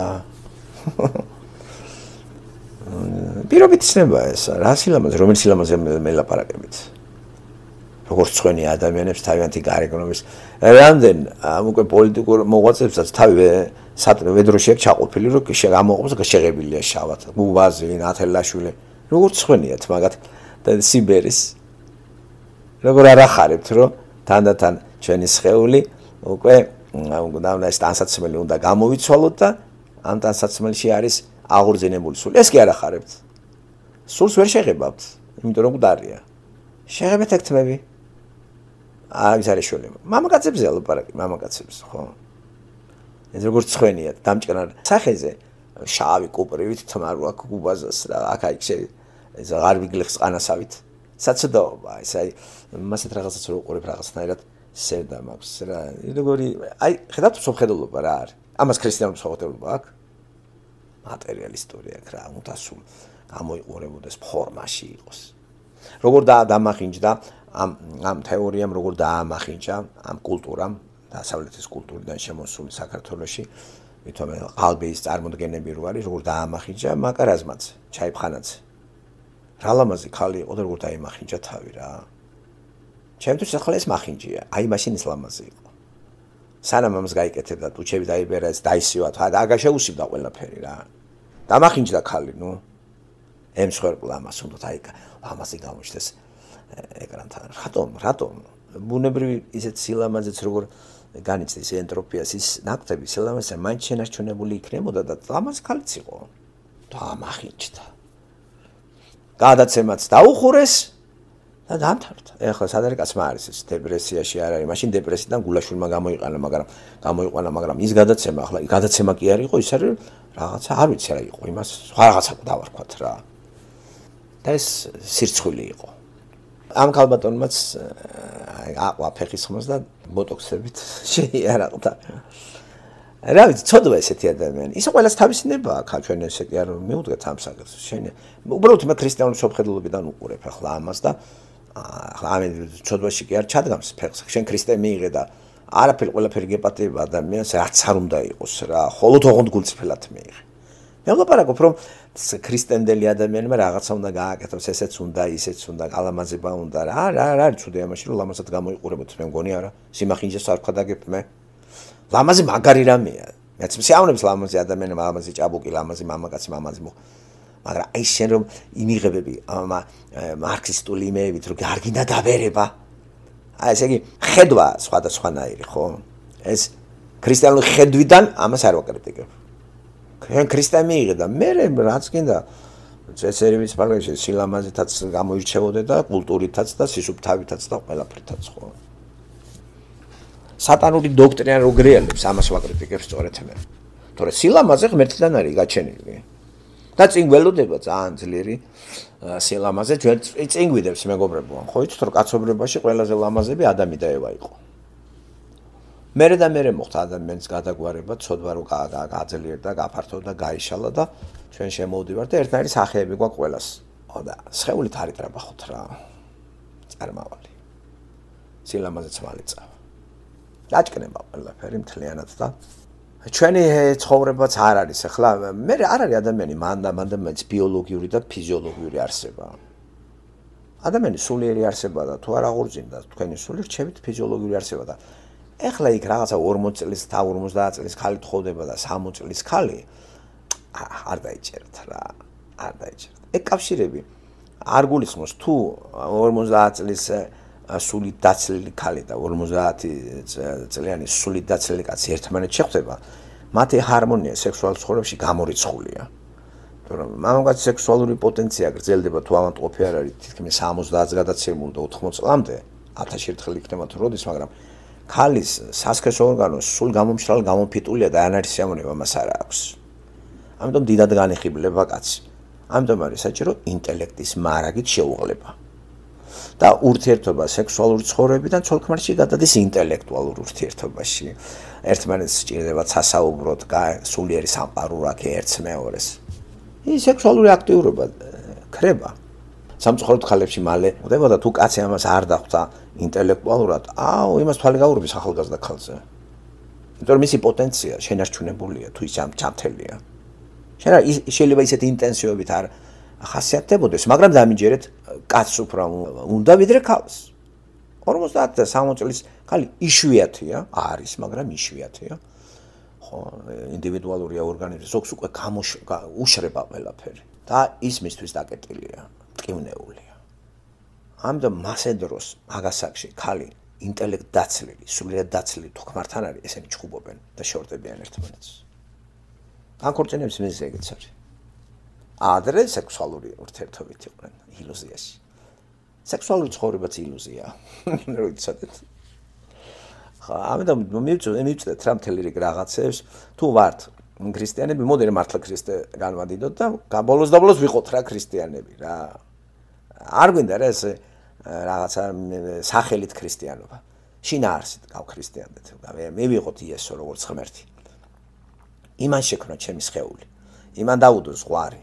ის მომცემს ყველაფერს, ის განმაახლებს, ის ამაღორძინებს, ის აღმადგენს სხეულებრივად. სულიერად აქ უნდა ვიგრძნოთ, რომ ჩვენ დაბადებულები ვართ. აღდგომა რეალობაა. აღდგებით ჩვენ, თორე იესო ქრისტე ღმერთი არც მომკვდარა და აღდგომა ის ჩვენთვის გააკეთა, ჩვენთვის, ჩემთვის, თქვენთვის, ყველასთვის. იესო ქრისტეს აღდგომას კი არ გაუმარჯოს. ის ჭეშმარიტ დააკვირდით, აღსდგა იესო ქრისტეს ჭეშმარიტად. ამინ. ესე იგი ნამდვილად რათა მიაღვდგარიყავი. ხედავთ, რათა მიაღვდგარიყავი, იმიტომ არის ის ნამდვილის აღდგომა. თუ ის ნამდვილი, რეალური არ არის, მე არ აღვდგარ ვარ, არ აღვდგები. და რჩები ძველი ადამიანი და სამუდამოდ განწირული ვარ მე მარადისობაში, მარადიული ტანჯვისათვის. ეჭვობეთ ახლა ასეთ ღმერთს, ვერაფერს ვერ დააკლებთ. ასე რომ ეს თემა არ მოწყინდება ადამიანს, ვისაც სიყვარული აქვს ღმერთისა და მე ღმერთის თვალით რომ უყვარს სამყარო.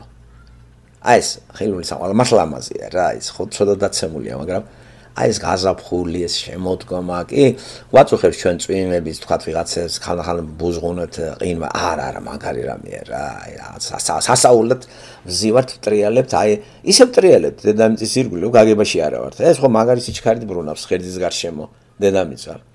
საათში 1600 კილომეტრია. ხუმრობთ 1600 კილომეტრი საათში ღერძის გარშემო. და ორბიტაზე მზის გარშემო საათში 108000 კილომეტრი. ესე იგი წამში 30 კილომეტრი. წამი 1, 2, 3, 4, 150 კილომეტრი გაიარა. წარმოუდგენელია. და რა ხმაური უნდა გქონდეს ამას და არ გვესმის ისეთი სმენიცი, ისეთი ის აქტორია სმენით რომ ძალიან დიდი სმენა რო ქონდეს და დავიღლებით ტვინი ვერ გაუძლებს.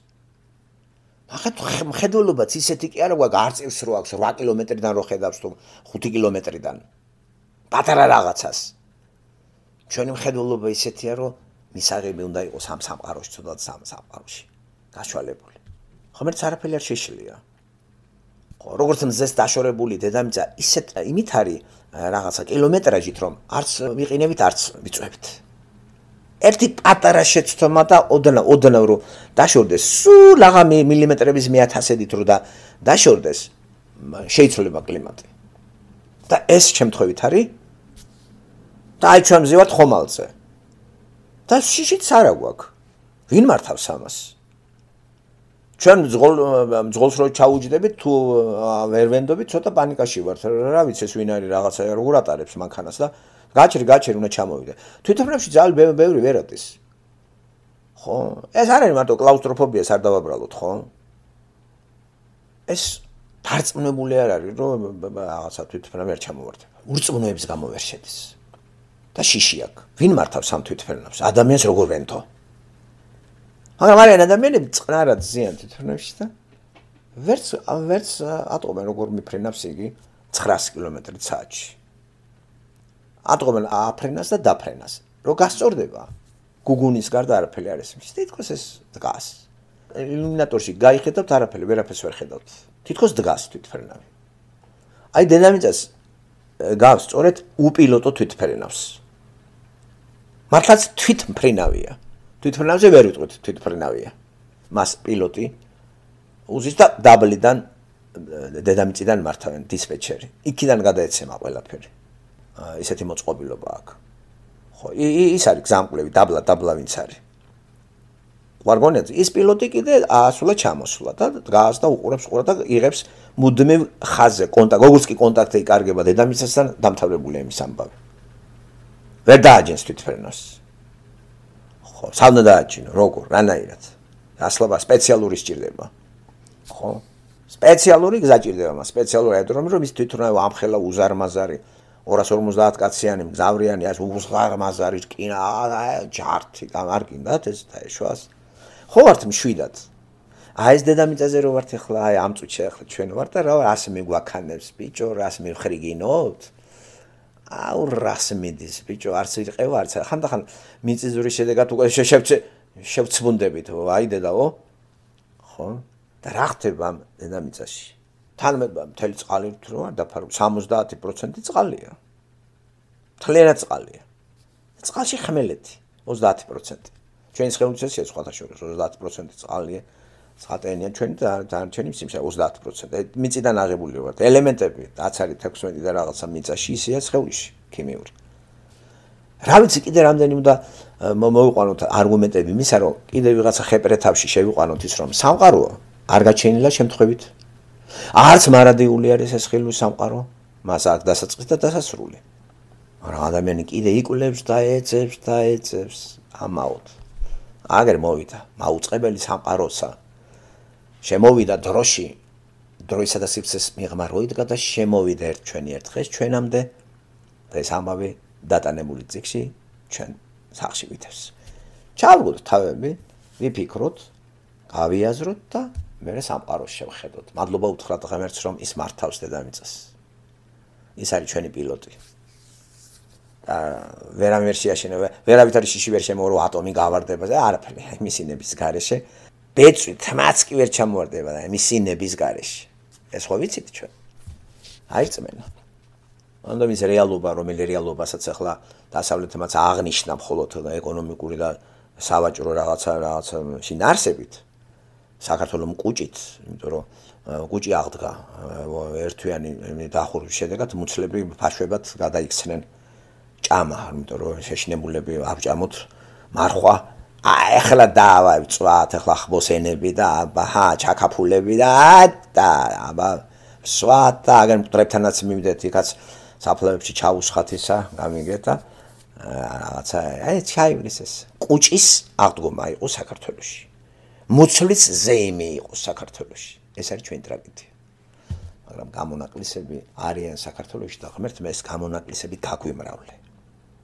გამრავლე გამონაკლისები საქართველოში, რომ ბევრი ქართველი იყოს ჭეშმარიტი აღდგომის მოზეარე და მადლით გადარჩენილი ქართველები გაგვიმრავლე, რათა ქვეყანად შედგეს და ჩვენ მომავალთაობასაც საქართველოს დავახვედროთ ისეთი, როგორც ჩვენამდე დაგვახვედრე, მართალია ძნელბედობის გამოვლით, მაგრამ ჩვენამდე დაგვახვედრე და ჩვენ შემოგვიყვანე ქართულ სივრცეში ქართველად გვაზიარე და ქართულ ენაზე ღმერთს გვაზიარე შენ თავს. მადლობა ამისთვის. აბატონო, ქართულ ენაზე ხო გავიცანეთ იესო ქრისტე. მე რომ თქვა არის ის ვინმე ფრანგული და დარწმუნებული ხო ბერმა ფრანგმა იცის ქრისტე? ამ ბერმა ინგლისელმა? ჯობია ოსური ენა იცოდეთ და ამენით ღმერთს იცნობდეთ. ვიდრე ინგლისური იცოდეთ და ღმერთს არ იცნობდეთ. ეს ყველაფერი გაქრება ენები. ყველაფერი. ასე რომ არავინ არ იტრაბახოს ენებით. ვაიმ ოს, ვინც თავისი ოსური ენით ღმერთს ვერ მიაგნო ქრისტეს. ვაიმ ქართველს ქართული ენით ღმერთს რო ვერ მიაგნებს და ვერ განადიდებს და ვაიმ ინგლისელს, ფრანგს და გერმანელს და იტალიელ ესპანელს რო ამენით იესო ქრისტეს რო ვერ მიაგნებ. რეადგინე ეს ენა. დაგავიწყდება, დაბერდები და ორ სიტყვას ვერ მკაიხსენებ. ამენის მეშვეობით ჩვენ ღმერთთან კავშირი უნდა გავაბათ, რათა ჩვენი სული გაცოცხლდეს და ამ სულით ღმერთთან წავდგეთ.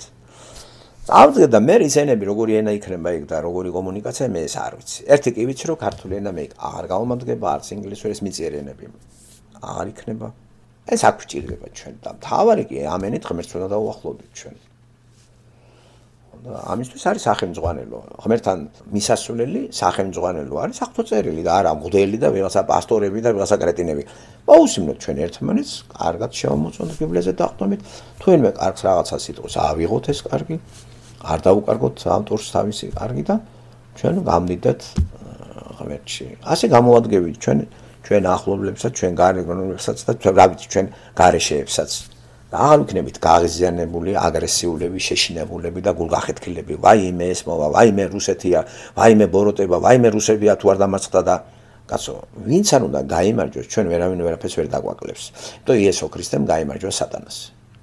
ჩვენ გამოყოფილები ვართ, ჰაგიოსები, წმინდანები. გამოყო წუთი სოფლისაგან, აქეთ გადმოდი, შენ აქეთ ახარ.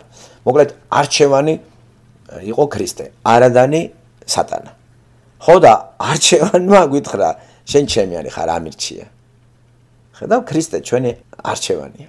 არადანი არის სატანა.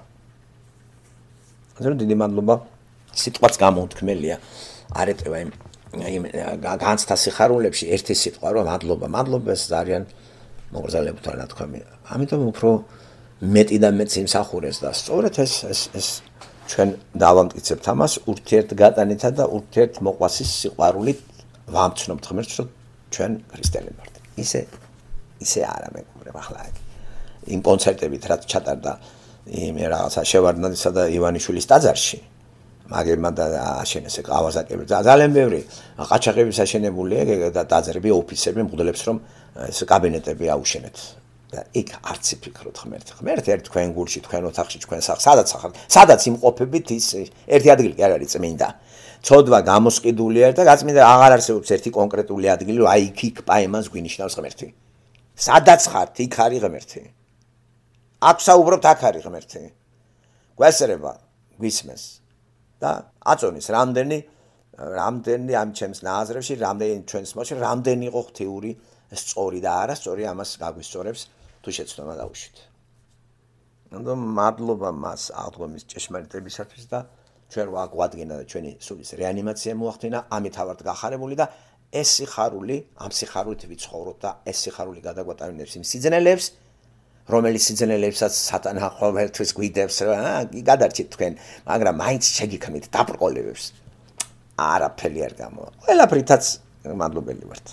ხო, არა გვაქვს მეტი მოთხოვნილება ქრისტიანებს, არაფრის აუცილებლებით ვიკმაყოფილებთ და არ არის რა პრობლემა, გადარჩენილები ვართ. ველოდებით და ამ რწმენით ვაგრძელებთ ცხოვრებას. ყველას გისურვებთ ქრისტიანული რწმენით დარჩენილი წუთები, საათები, სიცოცხლე აი ამ რწმენაში გავატაროთ. კარგი დროც გასულა ამ ჩვენ ქება დიდებაში ქრისტიანულში. დიდი მადლობა მოსმენისათვის. დროებით კარგად.